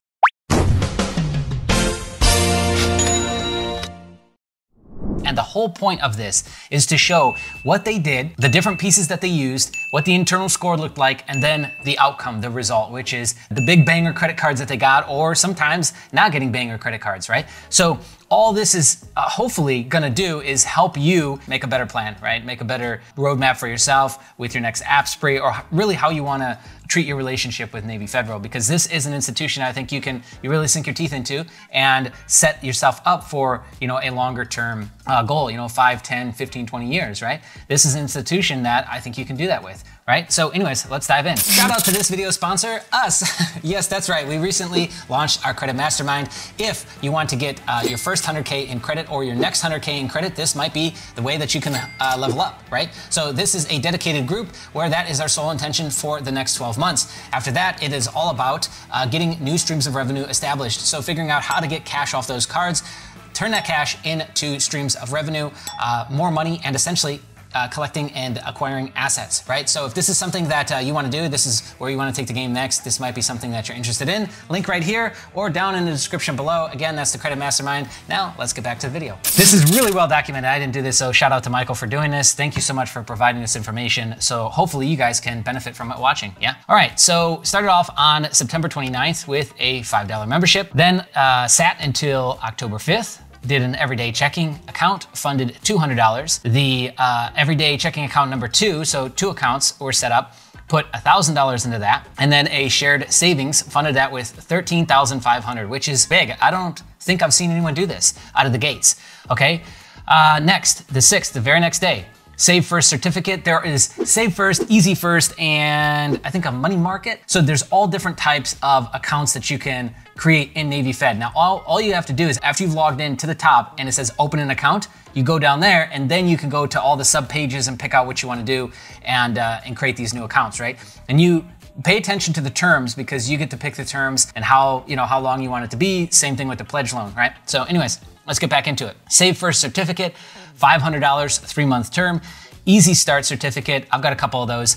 $500 6-month term, share certificate, $1,000 12-month term, and then finally dropped a banger, did a pledge loan for $4,000 12-month term. Okay, next, on the 8th, did another pledge loan for $2,000 6-month term. So he was speed running this thing, definitely speed running this thing, because we're like 3 days. Okay, on the 9th, he went and applied for the cash rewards, which is probably one of the better cards to start with if you're going to try and get that first card. Now, again, everyone's different. Sometimes people go right into a flagship card. They've got flagship checking accounts set up and everything just works out perfectly for you. But I think that if you're unsure, if you've got like lower than a 720, if you've got a thinner file, I think your lower hanging fruit is the cash rewards, right? And I'm standing by that until proven otherwise. Okay, so he was approved for $12,400, which is awesome. Congratulations, Michael. And internal score was 310. We're gonna show that in just a second. And TransUnion was 698. So again, like, I like his strategy here. I would have done pretty similar. I probably wouldn't have done the same amounts, but he definitely was leaving like, he was saying, look, I'm gonna put it all out there. And I think he did a great job of that. So I think that credit limit is well deserved, right? And then 10-12, we've got money market savings. He funded it with $2,500. And then on the 26th, he did a product change from the everyday checking to the flagship checking. So he's getting himself set up for that flagship credit card, which is a minimum of $5,000. So that's great. And then the last addition is on the 3rd of November, which isn't on here, but he told me is that he started doing direct deposit, because everything you see on here that he didn't have direct deposit. Anyways, take a snapshot of this and then we're gonna move on. All right, let's cover this. The internal score, which this is a debate that will happen and it'll rage on until the end of time, I can assure you, right? The internal score doesn't matter. The internal score is only a snapshot. It's only done the first time. It's only done one time. It doesn't matter for all credit products. It only matters for your first credit product, right? Those are the arguments that are out there. And it doesn't help that literally on the response from them, whether this is in the secured message area or if you get it printed on the back of one of your letters, it says the same thing. So this is really weird too, by the way. Custom scores are not something we keep on file or is ever updated. That doesn't make sense, guys. You probably need to reword that because you're massively denying and playing down the internal score. If this was true, how would you even know it was 310 if you don't actually keep it on file? And then secondly is how can my score go up and down, again, if it's not something you keep on file or it's never updated. So if it's never updated, how come it's updated? So anyways, I'm not trying to pick apart Navy Fed. I just think you guys should probably reword this because this actually does fuel a lot of the debate. Like they even say themselves that they don't keep it on file or it's ever updated, but that's a massive contradiction to literally them being able to print you out an internal score and tell you what it is and date it as of 10/9, isn't it? So anyways, I think that's a bit silly, but I digress. All right, here is the approval, 12,400, 17.24%. Congratulations, that's epic. Here's what that looks like again, and I think that's it, right? Oh, here's a look at, I know it's Credit Karma and it's not super accurate, but here's what Credit Karma was looking like on the day. And yeah, that's it. So anyways, shout out to you, Michael. Congratulations. Hopefully you guys watching this learned something or this helps you better, make your plan of attack with Navy Federal. Today, I've got a bit of a cautionary tale. So we're gonna be talking about Navy Fed Credit Union and some of the things that have been going around over the last 12 months with certain YouTubers and essentially downright fraud. So this actually is kind of old news. So this went off maybe late November and basically says in one of these groups, just a heads up, starting overnight last night and continuing through next week, Navy Fed is shutting down over 100,000 accounts that obtained a membership by using someone else's access code that did not get into the credit union properly. Now, we didn't talk about this on the channel, we could have, but there is ways around the normal rules. This is normal for most institutions actually, but I'm not gonna go publicizing that because that's I don't know, that takes away from everyone else that's already getting into the credit union in a legitimate way, and that's not really something that I think should be broadcasted, right? Anyways, I know a ton of channels that did though. Not only that, but there's a lot of channels that were talking about these little hustles, these come-ups, these tricks, these hacks, and actually it was fraud. So you gotta be careful who you listen to on YouTube because there's a ton of credit channels now, a ton of finance channels, and it might sound good, and it's not like they're gonna come out and say, they're not just gonna come out and just say, hey, this is actually fraud, you could go to jail for this, but if you want to do it anyway, here it is. No, they're never going to say that. So they're just going to say, hey man, I got this trick or this tip to get in here and use this auto loan as a personal loan, right? How many of you watch videos and saw channels like that, or other means and ways to reallocate a certain loan type and use it for something completely entirely different? So some of that stuff and some of the things that is discussed on these channels is just downright fraud, and you could get in a lot of trouble for that. So you want to be careful who you follow and what you're listening to, right? On YouTube. YouTube is an amazing resource. There's a ton of epic information on here. That being said, there's also a lot of not so great information, right? So because Navy Fed has become known as the home of high limit credit cards and easy financing, they've been a target for influencers teaching how to basically commit fraud on auto loans and personal loans, and they are performing a company-wide crackdown. Navy Fed itself is doing just fine. Here we are over at depositaccounts.com, and they are still the #1 bank. I don't know how often this data is updated. Well, it'll tell you right here, actually Q2. So as of Q2, they're still doing, this is the data that we showed in our previous video, but I assume nothing's really changed. They haven't had any large or significant changes in recent periods to their balance sheets. So again, I think they're fine. I think this is actually a really good thing because I love Navy Fed. I think it's an excellent credit union. And I do believe that it is the #1 credit union in the world, even if it wasn't showing this on this ranking site.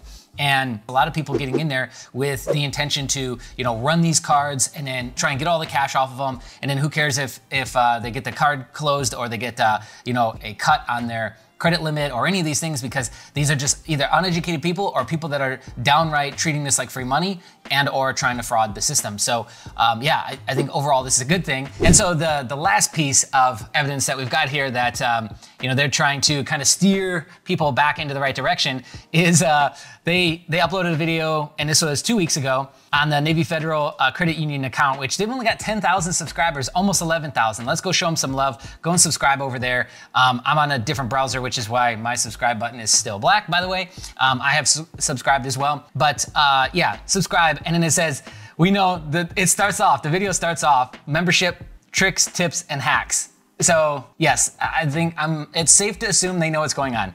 We know there's a lot of folks out there online sharing tips, tricks, and hacks for how to become a Navy Federal member, but actually we'd love to tell you ourselves, AKA, please stop listening to these people who might actually be lying to you or telling you, hey, I know this secret way to pretend like you're a roommate, but you're not really, or lie about people being in the service, which I think is one of the most awful things you could do. And because of this, you can get in and get a membership, right? So yes, probably best to go straight to the horse's mouth on this one and learn and understand exactly what you got to do. But yeah, so anyways, this video is on their channel from 2 weeks ago. Go give them a subscribe as well. But yeah, I think overall this is a good thing for Navy Federal to do. They are going to always be the target because they're the #1 bank, and they have to ensure that their balance sheets stay clean.